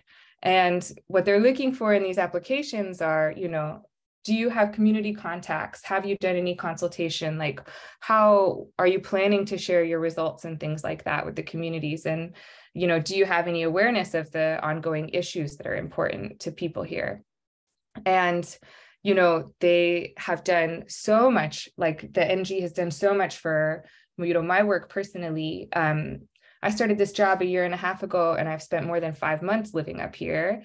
And I stay in this like research center where like it's easy for me to, you know, I don't have to pay rent, like I can use their skidoos, like, you know, they connect me to all these other researchers who are doing similar work on either sea ice or erosion or the types of things that I'm involved with here. And, you know, they also help me make local community contacts, people who can either help take me off or, you know, tell me where the important habitats are or those kinds of things. And so there's really just a lot of structure in place that helps researchers, you know, do their work.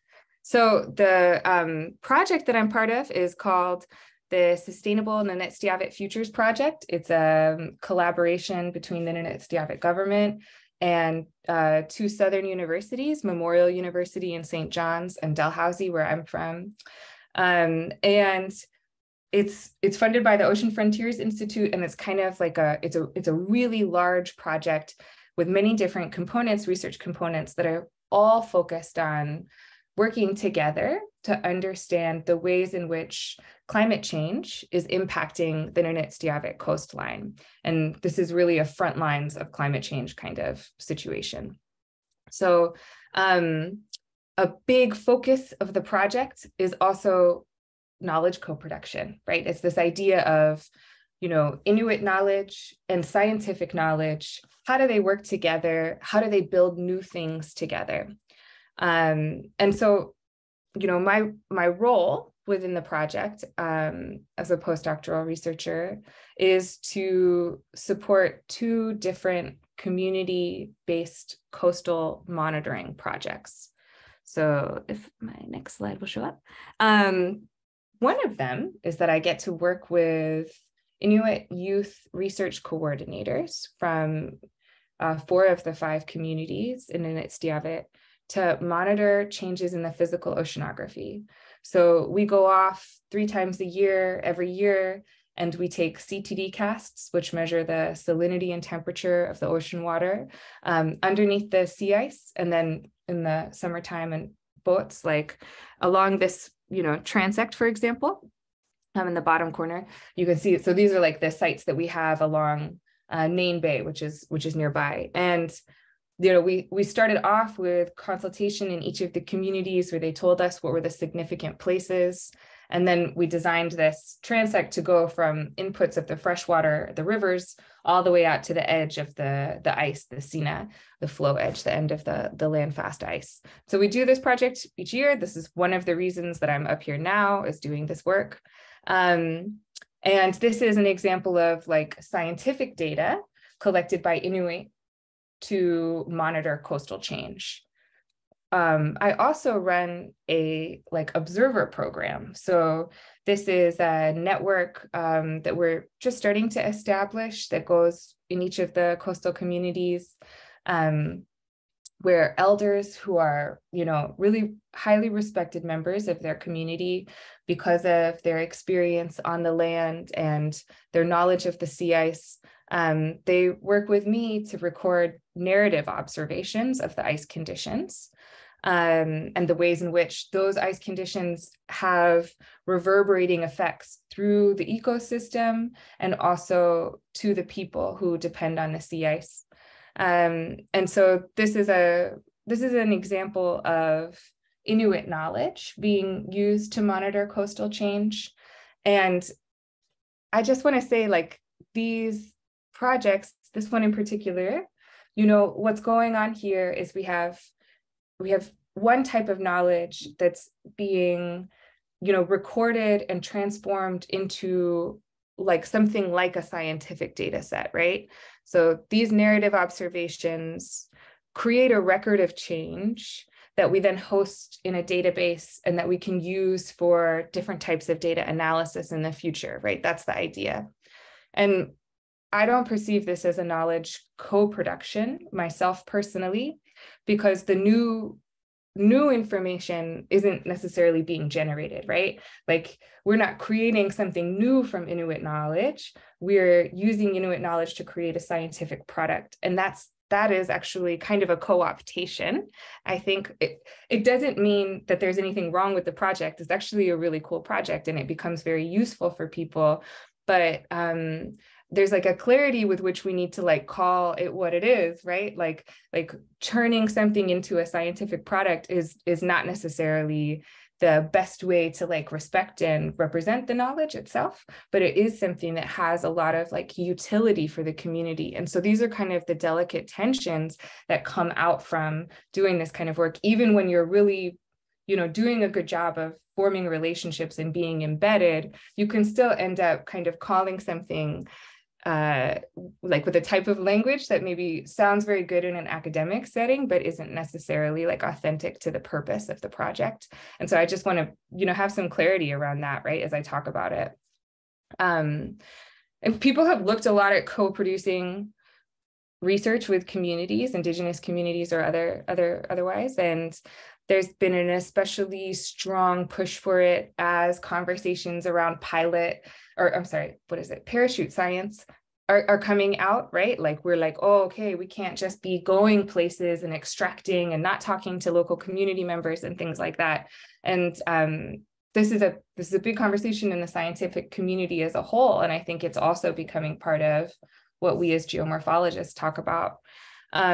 There's plenty of new publications out there that synthesize co-production, research. And there's some principles that have emerged from those kinds of things, like that you should spend time in community, that you should develop relationships with community, that you should, respond to local needs and interests in your work, and all of those kinds of things. And I think those are good, strong core principles for how to conduct oneself.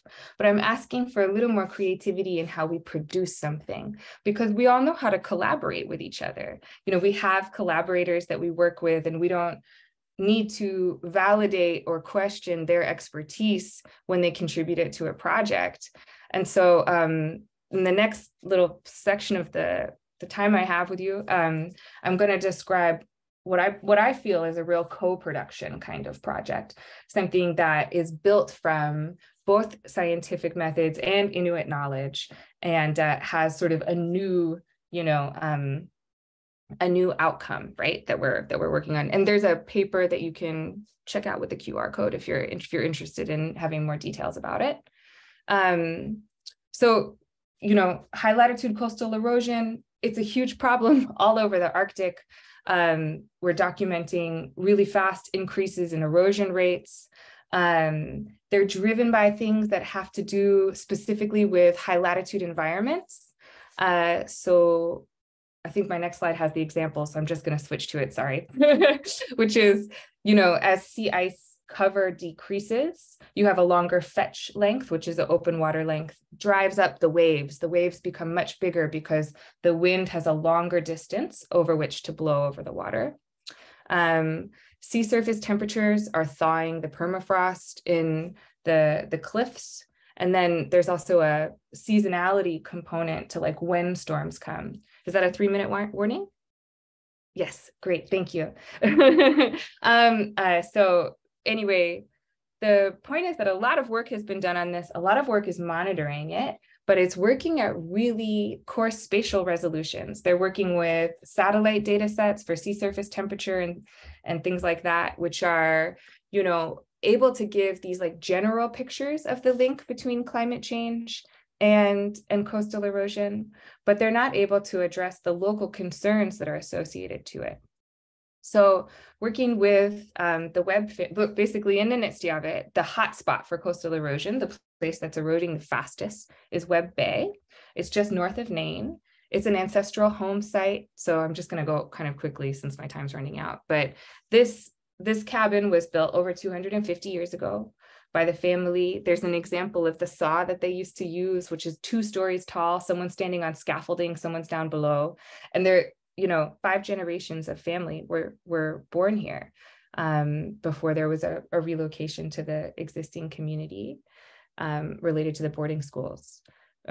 This place has started eroding like crazy, gangbusters. In the last 5 years, they're losing meters and meters and meters of coastline every year. And they've got all of these different things that they're doing to try and intervene, but nothing's working, right? So there's a scientific research interest, which is what's causing the change and how is it linked to climate change and what do we do about it? And then there's a familial and a personal interest, which is related to connection to the land, access to ancestral sites, and how do we maintain our way of life, right? And so these are the factors here on the screen that the family have told me is influencing the changes, that they're experiencing. And these are research objectives, which is to understand those links and collect data that we're going to use for a pilot erosion prevention study that we're going to do together. So how have we established like historic baselines for those kinds of things? We're using logbooks that the family recorded, historic photos that they've dug out of their family photo albums for us, things like that. As well as we've got sediment cores that we've taken offshore, and we're doing Cosmo on the bluff as well to get like really long-term geomorphic process pictures involved here. And we're also bringing the family member to the lab to show them how all of this stuff works, besides doing all the field work with them. And it's been crazy important to do the field work with them. We put in wave height and sea level sensors last summer and started doing LiDAR surveys of the undercutting and the cliff there. And how did we pick where we put them? You know, these guys know where the currents are, they know where the longest, like the winds are coming in the strongest, all of these kinds of things. So when we set up our field work, we can actually target the processes that they already know are in place, right? And so this is kind of that example of the co-production I'm talking about, where it's like, you know, we use the wave sensors to estimate storm surges based off of climate change projections, climate model projections for wind and things like that. I see you, thank you. and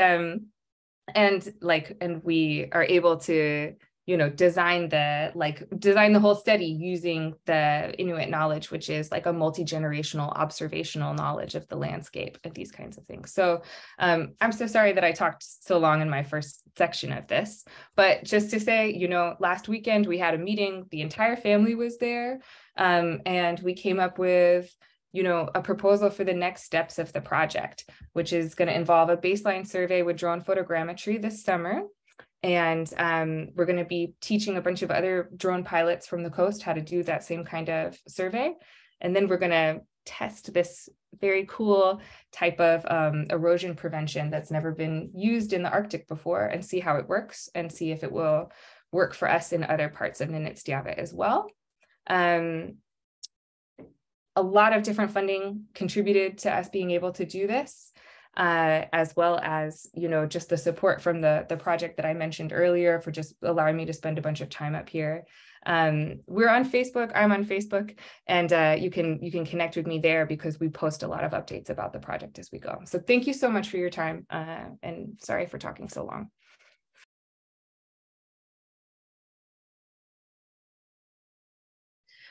All right, well, thank you all for joining us today. This has been some exciting talks already, and the work that I'm presenting today, I am a brand new assistant professor, but the work that I'm presenting today was part of my dissertation, which my advisor you've already heard from today, Lisa Davis from the University of Alabama. So the work that I'm presenting today was really a collaboration between her and I over the last, I don't know, 5 or 6 years.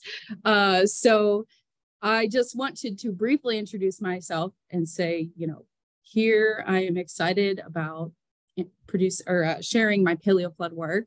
And generally what I'm interested in the when, where, and why of extreme floods. And right now I'm particularly interested in extreme flood drivers, which can fall into 3 broad categories: meteorological drivers, watershed drivers, and channel drivers. And it's really, and those drivers tend to interact simultaneously. So it can be very complicated to disentangle what is driving extreme floods. Part of the reason it's so complicated to do that is because we just don't have a lot of observations of extreme floods. Here's some examples of where these gauge records from stream flow measurements have maybe 1 or 2 floods, and that's hardly extreme floods, and that's hardly a pattern. And then beyond that, it's very complicated to understand the interactions of these drivers, because once the meteorological driver in the form of precipitation hits the ground, we as geomorphologists know that there is a complex threshold response throughout the system, existing all the way from the pore scale to the regional scale. And so my goal today is to attempt to use paleoflood information, which is related to natural sedimentary records of floods, to derive some insights about what drives those extreme floods. And so here's some figures of a fresh flood here, 1 month old in Montana. And here are some soils forming in alluvial overbank deposits, representing 2,000 years of flood information. And then here are some kind of cavey deposits, which have flood deposits. You can see here, periodically interrupted by cave deposition above it. And in this particular site, representing 6,000 years of information. So we can get, luckily for us, rivers are stream gauging, so we can get very specific information about how big these floods were. and when did they occur, so that we can get a longer term perspective on flood hazards and their drivers and how those change over time. So the study that I'll be talking to you guys about today is from a recent paper that Lisa and I published in Quaternary Science Reviews, which includes a synthesis of paleoflood information in the lower Tennessee River Valley. There's kind of a growing population of paleoflood data in the Tennessee River Valley. And in fact, Lisa and I are currently working in some of the upper reaches to expand this paleoflood information. So I'm sure there'll be more for you to look forward to in the next coming months. But teaming up here with the USGS, which created what I would call a more traditional paleoflood record using stage as the indicator of magnitude, because near Chattanooga, the Tennessee River is constrained by bedrock gorges. And so you're able to get up to these high elevation ledges where the minimum stage of that flood deposit is providing critical information about the magnitude of that flood, because it's censoring out all of the moderate and more frequent flood magnitudes. Only the most extreme floods are going to, by stage, reach this height.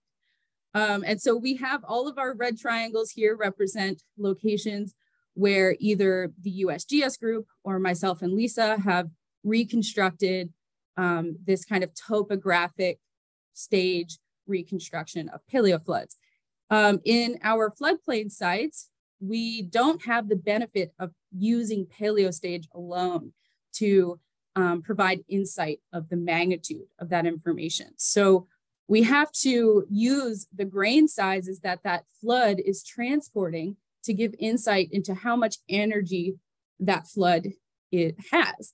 So when grain sizes are left behind on the floodplain, we're able to kind of retro-dict what the magnitude of that flood would look like. So in studies that you may have seen in recent years have used overlapping gauge records to develop essentially a linear regression between particle size and directly to discharge. But we had a unique situation on the lower Tennessee River Valley, which is, we chose a relatively high floodplain. And we've also had regulation through a series of dams on this river since the 1936. And so we don't have overlap between our sedimentary record and our gauge record. So Lisa and I developed kind of this new procedure, which utilizes shear stress equations, a reworked shear stress equation, to estimate paleoflood discharge, or at least the minimum paleoflood discharge to transport that particle.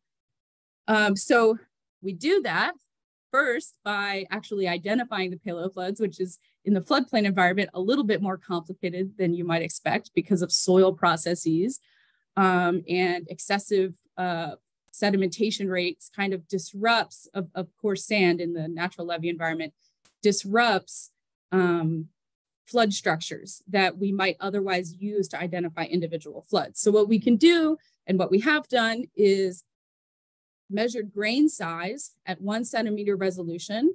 And then we identified the grain size classes through n-member modeling, which are associated with floods, and use kind of statistics to detrend other factors such as channel migration and changes in surface roughness over time, to detrend peaks in coarse sand material. In our case, we're using medium sand or larger to identify significant flood peaks. And then once we have those flood peaks, we can extract the D90 of those peaks and plug it in here to our reworked shear stress equation. You can feel free to ask questions about that later. And then we get a minimum stage to initiate the velocity necessary to transport that particle. And so then we're kind of moving back into the more traditional paleoflood territory, which is to associate this stage with the discharge in our river reach. And so we do this through 1D hydraulic modeling. And because we have an actively aggrading floodplain, we have adjusted the floodplain to accommodate aggradation over time for these paleo floods, which someone like our USGS partners would not have to do to some extent, in the bedrock controlled gorges. So that is a very fast overview of this paper that Lisa and I have in the Journal of Hydrology. But now we're actually going to get right into the results here. So the synthesis of the USGS data in the gorge and other cave systems in the lower Tennessee River, as well as our floodplain, indicated that this mix of strategy for magnitude estimation was actually highly consistent in its discharge estimate, which we were pretty excited about because this is a brand new approach in the floodplain sites that are really great for systems that don't have great gauge overlap, which is honestly many regulated systems in North America. But once we put together all of these overlapping records, we get this synthesized clustering of extreme floods over the last 10,000 years, and we see a pattern emerge of extreme floods occurring around these kind of very large regional climatic events.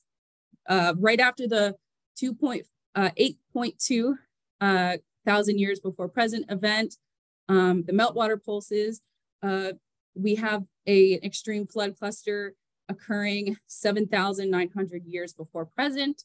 We also have a series of floods happening between 6,000 and 4,900 years before present at the end of the Holocene climactic optimum.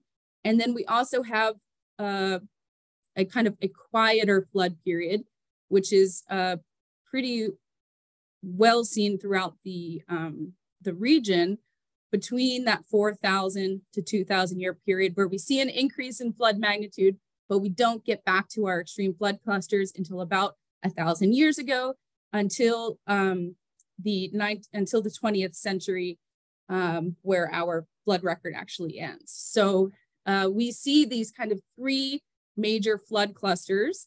And what I'm going to be discussing for the rest of this talk is what are the potential hydrometeorological drivers that led to this kind of long-term persistent shifts in flood magnitude within the Tennessee River Basin. And let me just say that these patterns actually are observed in other river systems, such as the upper Mississippi and Missouri river systems. We also see a similar pattern occurring in the southwestern United States. And at least in the late Holocene, there's very similar trends in Europe as well. So this is pretty exciting and pointing towards some more like large scale climatic controls of this kind of flood clustering. So one thing that really sticks out is that even though each of them are happening during these big climate periods, there's not really a consistent, like it only happened in warm periods or only happened in cool periods. We have this kind of, all of them are existing in really these transitions between the major periods. And so we think that there is something specific about these transitions that is leading to the flood clustering. So now we're going to use paleo flood proxies from other parts of, or other paleo flood proxies. So this is a speleothem record right near our site. I believe this is War Eagle Cave that these speleothems came from. And we have oxygen isotopes that are indicating more negative values, indicating an increase in summer precipitation, and more positive oxygen isotope levels, representing a decrease in total precipitation. Unfortunately, we are missing part of the record here in the mid to late Holocene. But one thing that really sticks out that we're seeing is that extreme flood clusters are kind of consistently corresponding with increased summertime precipitation. And this is actually not a very surprising result, as other recent studies have found kind of this warm season, the changing of flood seasonality is increasingly indicating that extreme floods are more likely in warm season precipitation than previously thought in the kind of very wet, cool season precipitation, which is, winter in the North America. And we also have a carbon isotope record from Raccoon Mountain, again, very close to our site from a speleothem record from Dreese and others in 2016. And we see kind of this emerging coupled pattern of drought or and extensive dry periods occurring prior to these increases in summertime precipitation and corresponding with our extreme flood events. And in fact, there are some scenarios where, you know, we see a lack of, we might see an increase or one and not the other, but we don't see, as we wouldn't expect to see, a flood response during that time.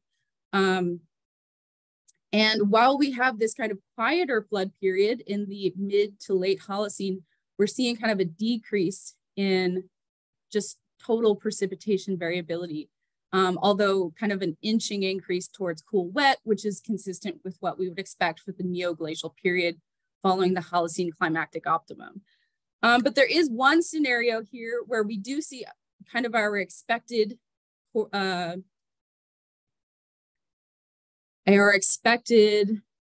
configuration of drought to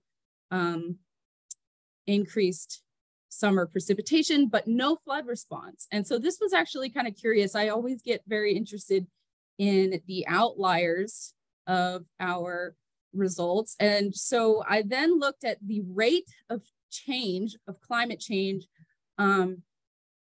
during this period. So this is abrupt climate change events described by a greater than 1 standard deviation of change rate or stepwise change rate in moisture and temperature per 200 years. So very fast climate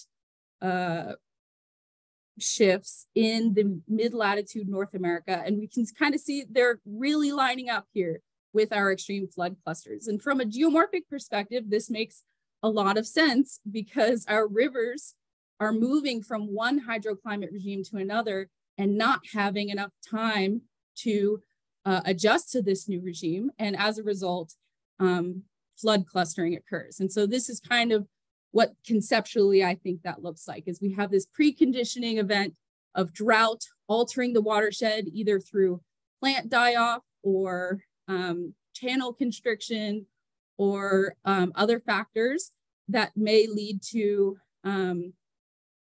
a kind of limited or changing the thresholds within the geomorphic system. And when we have our abrupt shifts to warm season precipitation, those geomorphic thresholds are exceeded. And then floods, extreme floods clustered in response, and we get a readjustment period within the watershed, at which point we see a diminishing flood hazard for a period, particularly in the early to late Holocene period. And we've seen kind of anecdotal examples of this in the modern analog, but of course we just don't have enough gauge record. These are considered outlier events. Like in British Columbia, we have extreme drought and wildfires followed by deadly floods that occurred. And also in California, the drought flood configuration that led to the failure of the spillway. And so we wanted to, I wanted to test, is this really a coincidence, or are we seeing a real interaction between drought hazards and flood hazards? And so what I set out to do was an event coincidence analysis with tree ring data of our late Holocene paleo floods. And I was using event coincidence analysis uses Poisson statistics to evaluate whether there is a random distribution between two time series. And so we were able to find very significant results. The drought is a significant precursor event to extreme floods in the late Holocene in the Tennessee River Valley.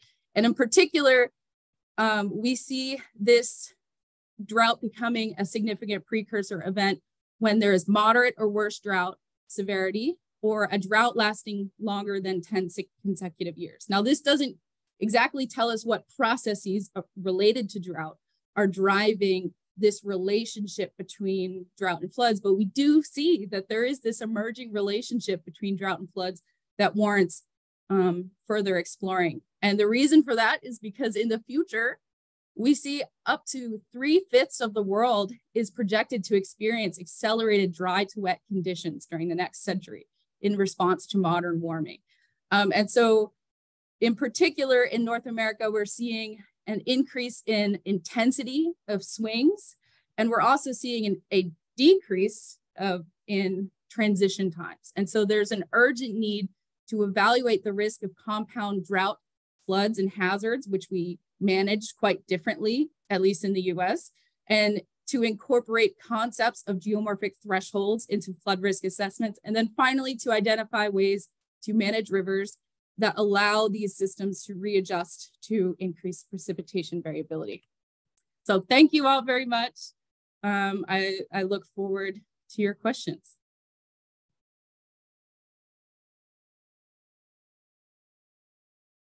Hello, everybody. Thank you, Tim and Susan, for coordinating this IAJ webinar and for the invitation. I will present our work on geomorphological and hydrological responses to anthropogenic and climate drivers during the Maya early Anthropocene in Naachtun, in Petén, Guatemala.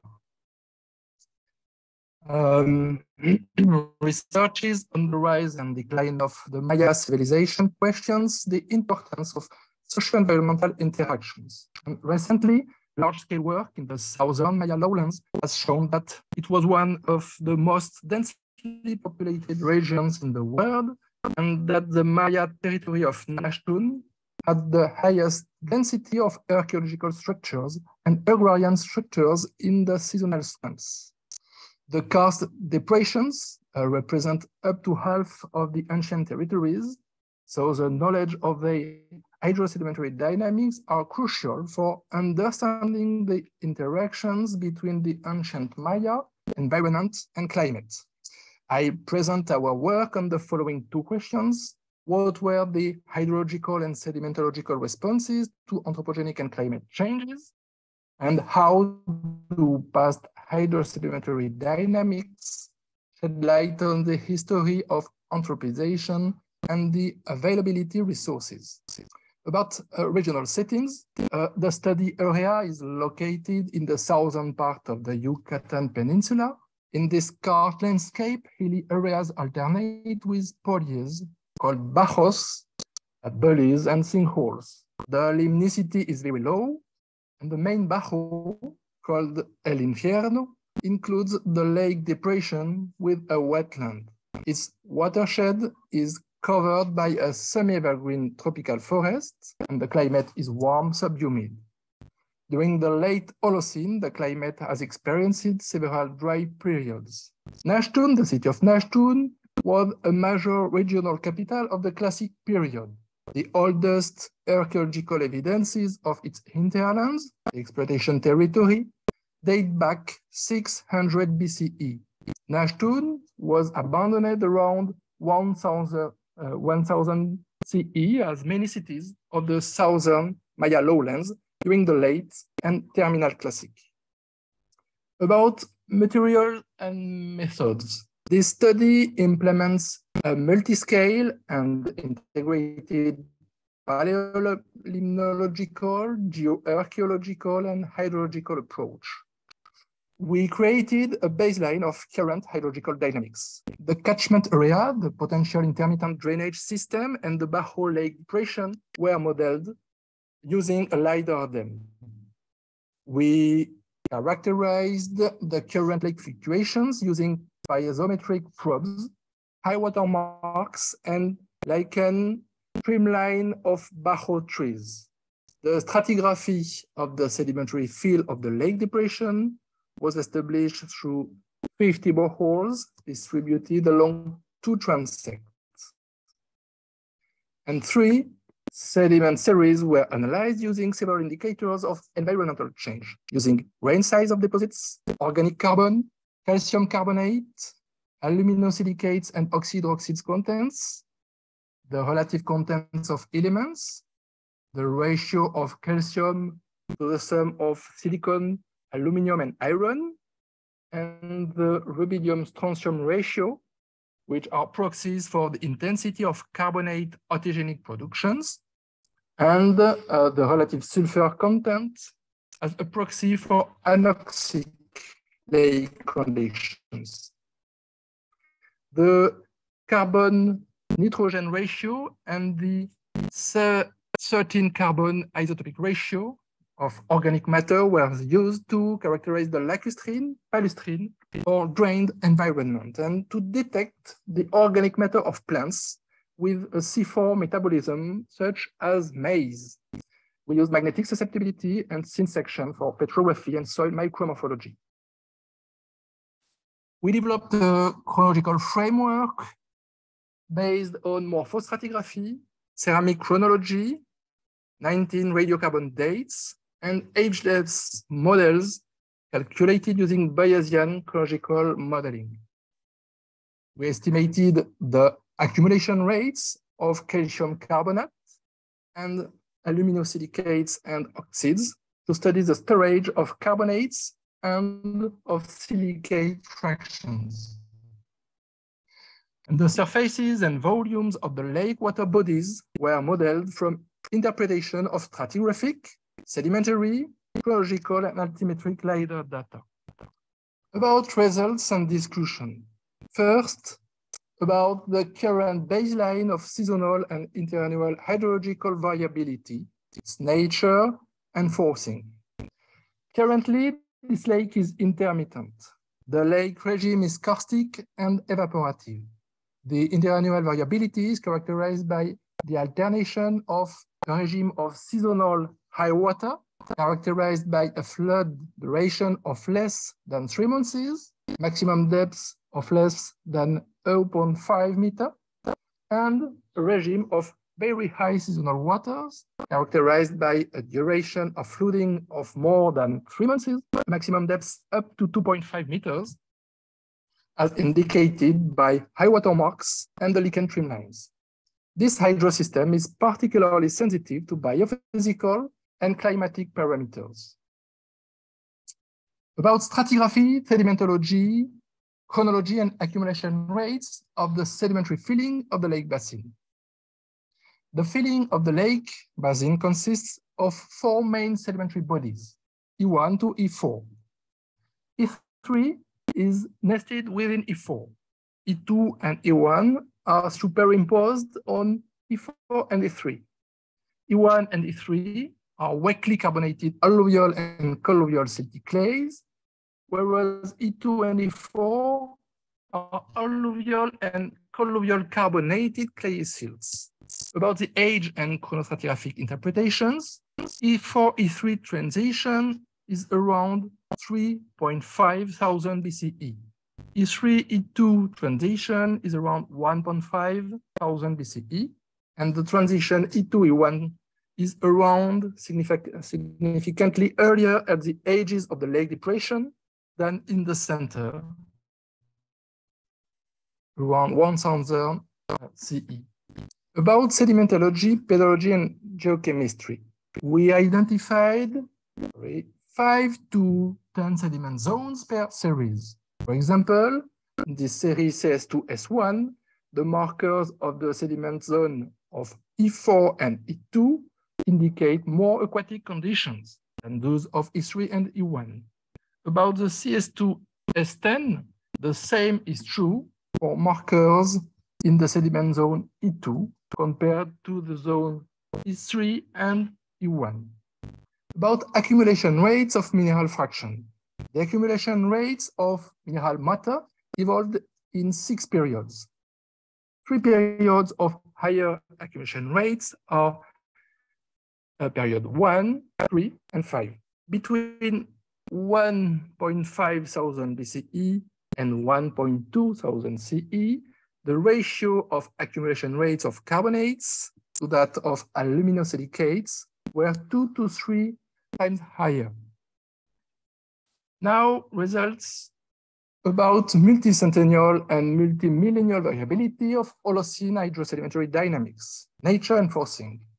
We identified 7 major hydrological periods, HP1 to HP7, and 6 major periods of erosion and sediment transfer, ESTP1 to ESTP6, over the last 6 millennia. First, pre-anthropogenic baseline.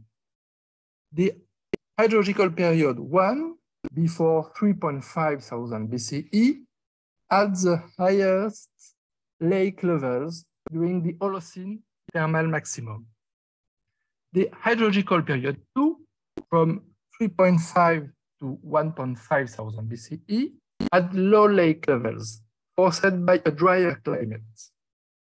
During ESTP2, the erosion and sediment transfer period, the very low accumulation rates in the Labrador value and the absence of coarse colluvium suggest biostatic conditions and a low or no anthropogenic impacts. Secondly, hydrosedimentary dynamics under climatic and Maya anthropogenic control from 1,500 BCE to 1,000 CE. First, hydrological period 3, between 1,500 BCE to 300 BCE. HP3 is marked by high lake level, while the climate is drier. But evidence of settlements and agricultural facilities are observed at this moment. So the lake transgression seems to have resulted from an anthropogenic modification of the hydrological budget. About the erosion and sediment transfer period 3, between 1,500 to 100 BCE, ESTP3 corresponds to the first main episode of Maya clays deposition, with alluvial deposits in the Wall Lake depression and coarse colluvium at the foot slopes. Secondly, during hydrological period 4, HP4 is characterized by low lake levels occurred during a wetter climate period. Its forcing appears to be mainly anthropogenic. The Maya clays probably formed an aquiclude or an aquitard. Another hypothesis, but not supported by archaeological and paleogeological data, is a decrease in anthropogenic impacts.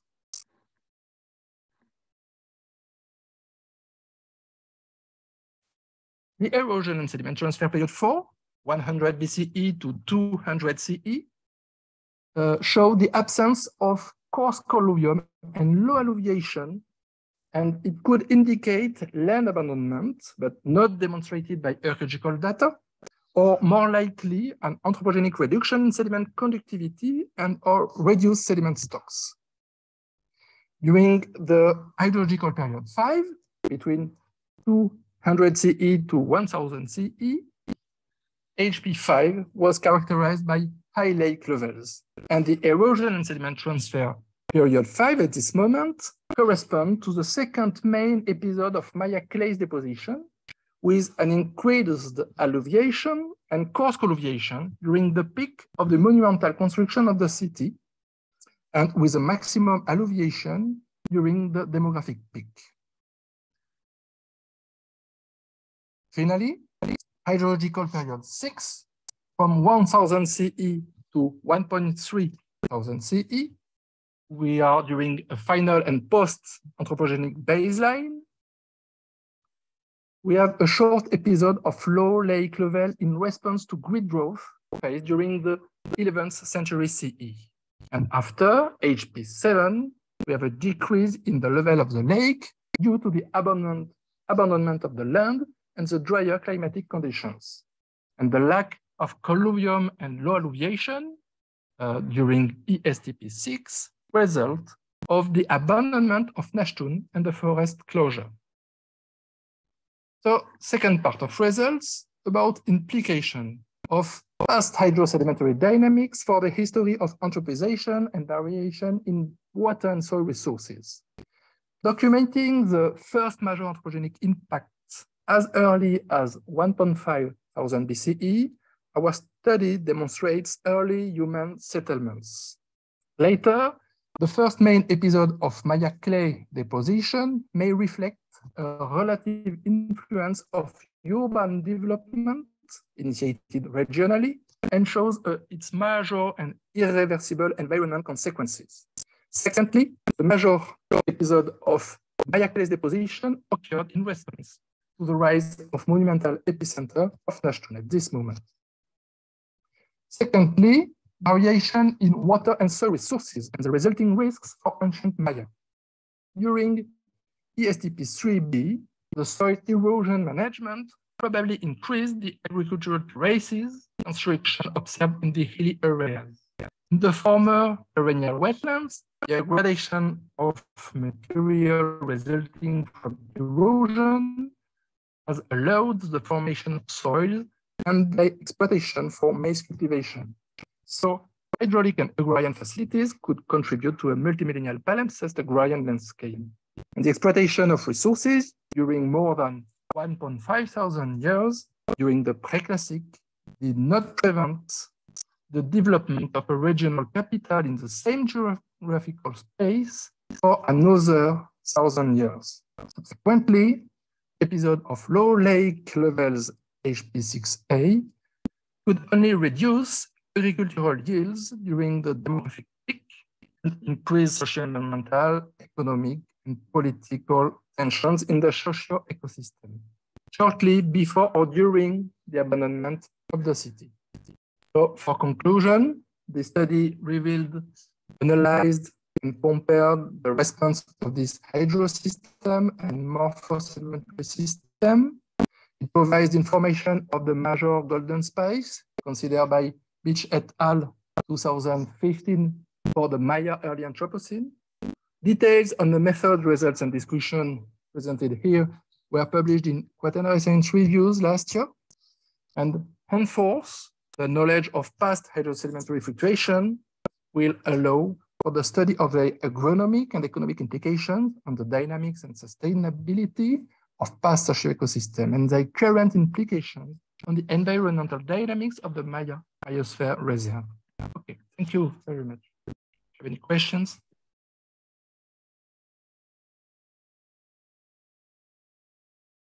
Thank you for inviting me, and thank you for everyone who stuck around for this talk. As Tim said, I'm Will Odom. I'm a geologist at the U.S. Geological Survey. I work in the Florence Bascom Geoscience Center, which is in Reston, Virginia, just outside DC. And a big part of my job is mapping areas in the Appalachians and in the Catskills.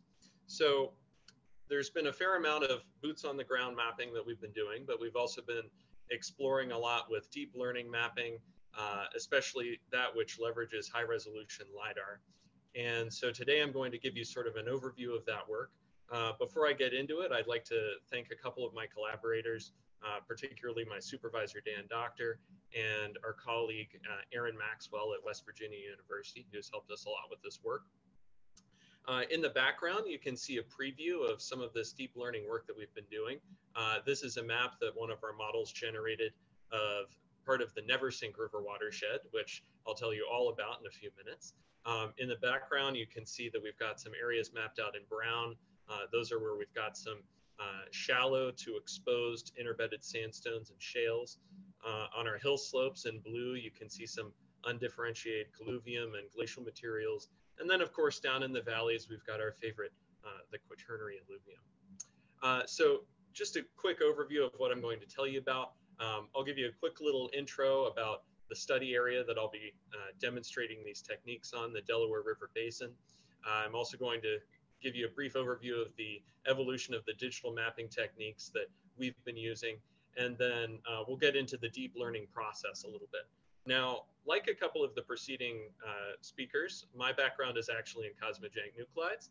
This is something that I've been getting into recently, so I'm not going to get too into the weeds on the deep learning process, but if that's something you'd like to talk about with me later, I'd be happy to do so.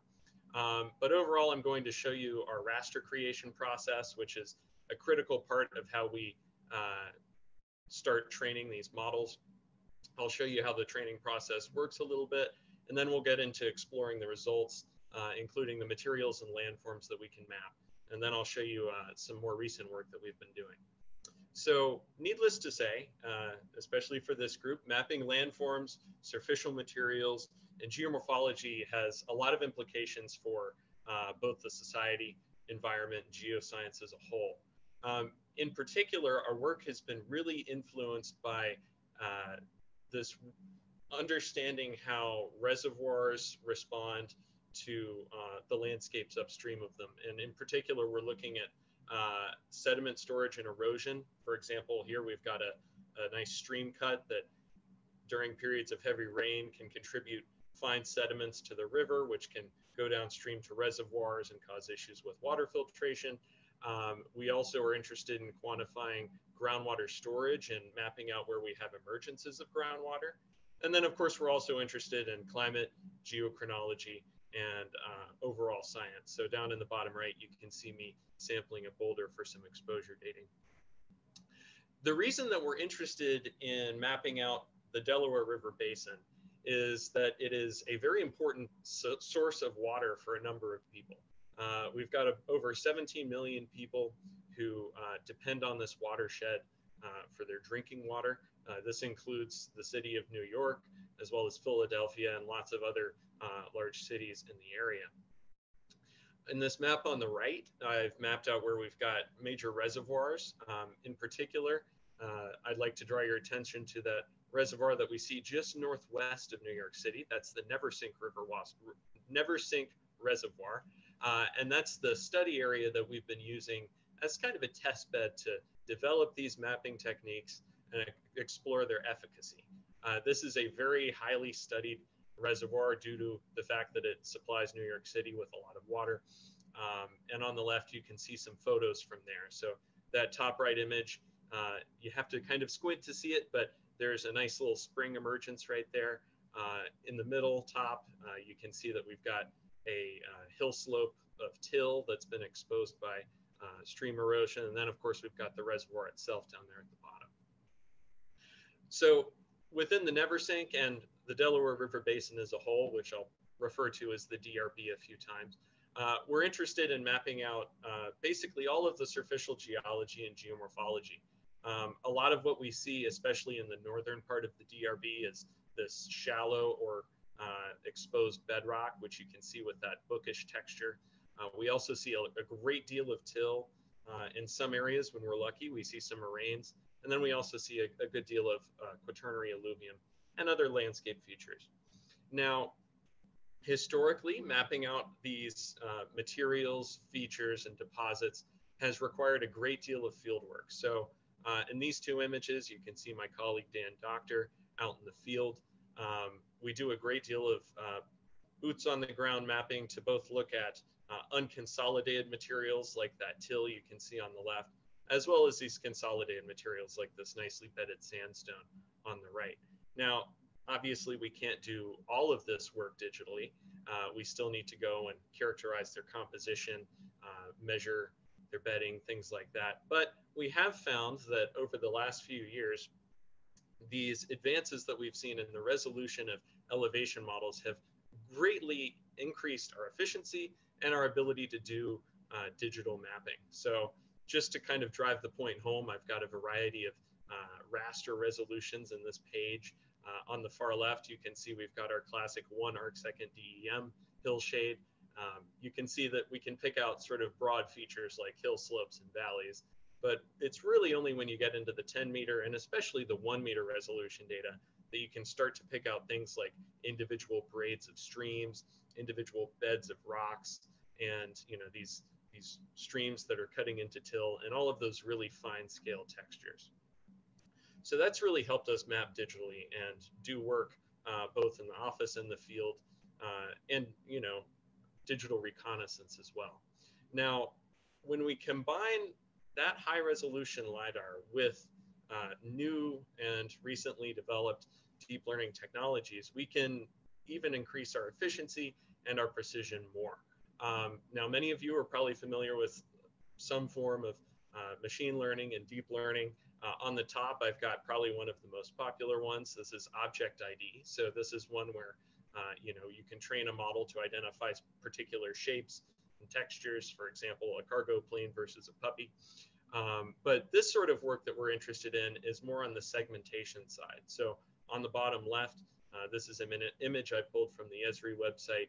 You can see that they've got a model they've trained to identify a road versus the surrounding environment. So a continuous, non-discrete feature. And what we're doing with mapping geology is basically the same thing. So we're interested in mapping out these continuous yet irregular features that have distinctive textures within the landscape. Now, as I mentioned earlier, one of the most important things in creating an effective deep learning model is having a really good raster. We want a raster that emphasizes the textures of what we're trying to map. So if we're looking at mapping bedrock, we probably don't want to use satellite imagery unless we're in an area completely devoid of foliage. We also want something that doesn't really depend on aspect. So for example, I've shown a hillshade here. You can see we've got this nice stream that's cutting through some unconsolidated material. And that material is the same on both sides of that stream, but you can see on the west side of the image, it looks very dark, and on the light side, it looks very bright. So we want to have some images that don't have that effect. We want our raster to basically look the same no matter where you look. And on that note, we also would like to be able to apply these in a variety of locations.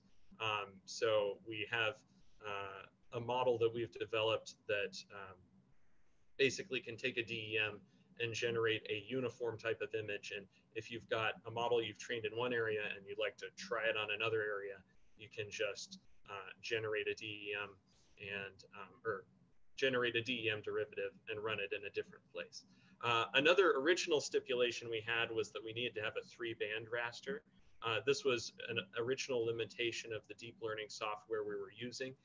Fortunately, that's no longer a limitation, but this talk and most of my current work still focuses on using 3 bands because we found that to be very effective. So the first step in creating this 3-band raster is, of course, acquiring a high-resolution digital elevation model. This is one that I've downloaded from part of the Never Sink River watershed. This is merely elevation. You can see that we can see some details. We can see hill slopes and valleys, but that's about it. So first, we want to create our red band. Now, this one is a topographic position index, or a TPI. This is calculated by taking the average elevation within 50 meters of a pixel and then subtracting that from the original DEM. The consequence of that is that we end up with a raster that has a mean value of about 0, but then the high values, the positive values on that, show us topographic highs, and the negative values show us relative lows. So you can see that, you know, our ridges are sort of washed out, and then our valleys are those darker colors. You can also see that this really emphasizes the texture of the alluviated valleys, as well as these hill slopes. Next up, we take the square root of slope. Now, you may be wondering why the square root of slope. We originally experimented with just using slope, but we found that in most areas, particularly where we are mapping, the slope is pretty low. And so if we just use the regular slope values from 0 to 90 degrees, we end up with a pretty low contrast image. But if we take the square root, it really accentuates those differences at lower slope values. So one consequence of that, though, of course, is that our high slopes do end up looking a little bit washed out. Fortunately, we still have a lot of information on those slopes from our other bands of the raster. And then our blue band is another TPI image. Now this one is actually done using an annulus. So it's got a 2-meter inner diameter and a 10-meter outer diameter. But again, we're just taking that average elevation within that area and then subtracting that from the raw DEM to get our local highs and lows.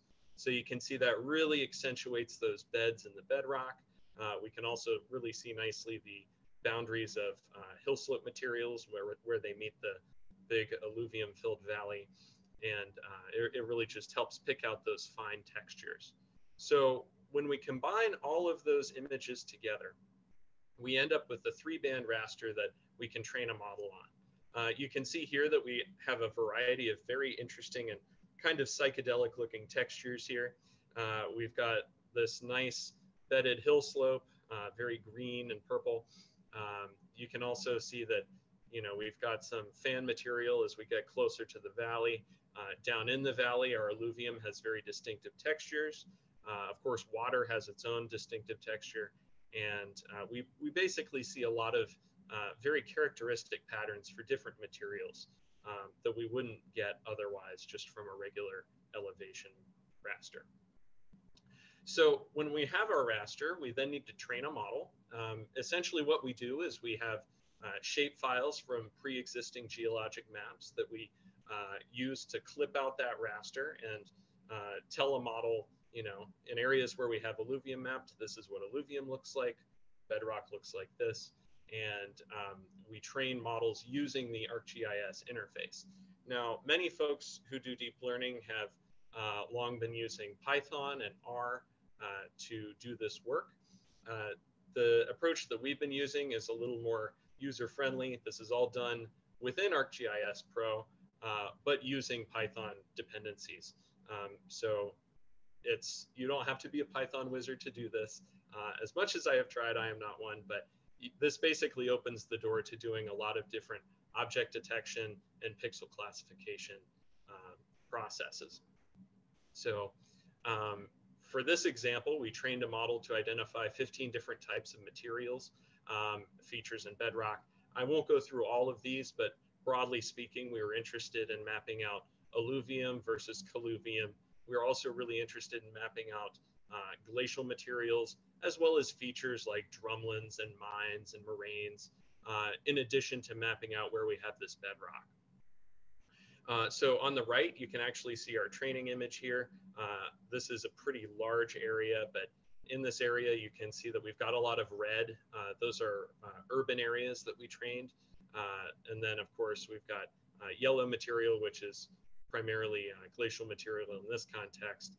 And then, you know, you can see some gray for shale. And basically, we've got a lot of different shape files that we fed into this from Pennsylvania, New York, and the National Land Use Classification data set.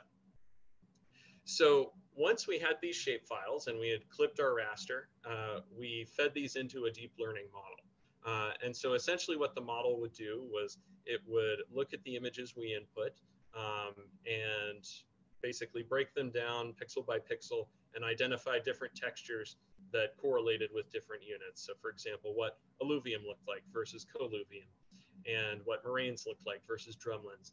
And in the process of doing this, it reserved 10% of those shape files to assess accuracy. So basically it would train itself and then test itself on this reserved data set. And then once that accuracy failed to increase significantly, it would stop training. So this one ended up with about 70% accuracy. Training took 105 hours on my laptop, but fortunately we've upgraded our hardware a little bit. And the overall classification process took only about 4 hours. So this is for mapping the whole Delaware River Basin, which you can see in context to all these states is a very large area. Overall, we mapped out a lot of bedrock. We mapped out a lot of glacial material and urban areas. And then you can see there's some things that we didn't really see that much of. You'll also notice that our coverage is a little bit lower down to the south, save for being able to map out urban areas. And that's because we didn't really have much training data at the time for these coastal materials that we were trying to map. Now, if we zoom in a little bit, this is a 1 to 100,000 sheet. This is the Petén Reservoir. So this is 30 minutes by 60 minutes. I've changed the color scheme a little bit to make things look a little more appealing here. But overall, you can see, again, we've got our bedrock and brown. Here, our glacial material is that sort of fuchsia pink color. And also, we've got some other glacial materials mapped in cyan. And then, of course, we've got our alluvium in yellow. So you can see that at this rather coarse scale, we have a pretty impressive looking map. And if we zoom in a little bit to some 7.5 minute quadrangles, I'm going to show you some more detail too. So these are the Westkill and the Hensonville quadrangles. If we look at those, you can see that we've got a pretty impressive level of resolution. So you can see we've mapped out bedrock very nicely. We've got stratified drift and glacial materials blanketing this bedrock in many areas. You can also see that we've been able to map out alluvium as well as some small urban areas. This isn't a very developed part of the watershed. And you can also see we've got drumlins mapped out. So we were pretty impressed with how well our model handled drumlins. If we look a little bit south, still north of that last glacial maximum line, you can see that it's mapped out drumlin fields rather impressively. There are some areas where you have some sort of irregular looking drumlins. This is something we've been addressing with our current models, but overall, we're very impressed with the performance of this model for mapping out individual landforms, such as drumlins. Now, when we go a little bit further to the south, we can see that we're not mapping as much of the geomorphology and the surficial material. It's still doing a great job with the urban areas because it had a lot of training data for that. But, you know, it's kind of encouraging that our model is not trying to map things that it hasn't been trained on. So for here, we're near Philadelphia. You can see that it's mapped out the extent of this urban area around a river park very nicely, but it knows that it hasn't seen this sort of sediment yet, so it's not trying to map it. We did find that our model efficacy was strongly influenced by where we had training data and how distinctive these materials were. So of course, in the northern part, we're in a more mountainous area compared to the coasts of the south. We also had more training data, so it was easier for the model to map out things in that area. And so that's helped us develop new models that are more focused on physiographic provinces. We also think that model resolution and quality, digital elevation model quality, has influenced how our model performs in some areas. These are two areas that look pretty similar to us, but the model did well in one area and not so well in another. So that's something to consider. And overall, we found that the abundance of training data we have really plays an important role in our model performance. So one thing we're doing is incorporating new data sets. We've got geologic maps from New Jersey and other areas. We're incorporating more quaternary alluvium, ponds and lakes, and we've found that that's really improved our model performance. So this is a model that I actually trained just about a month ago, less than that. And you can see that we've got some really impressive performance. So on the left here, we've got part of the Delaware State Forest. You can see again, we've mapped out these drumlins in sort of that light blue. We've got this field of glacial drift in that darker blue, and you can see we've got some bedrock popping up around there, in addition to some alluvium and lakes. And just a little bit to the east in Port Jervis, New York, you can see that again, we've been able to map out bedrock really nicely, as well as alluvium and urban areas. So with that, thank you for listening. And if you've got any questions, please feel free to contact me. You can email this email or just look me up and get in touch, because I like talking about this stuff and introducing people to these techniques. Thank you.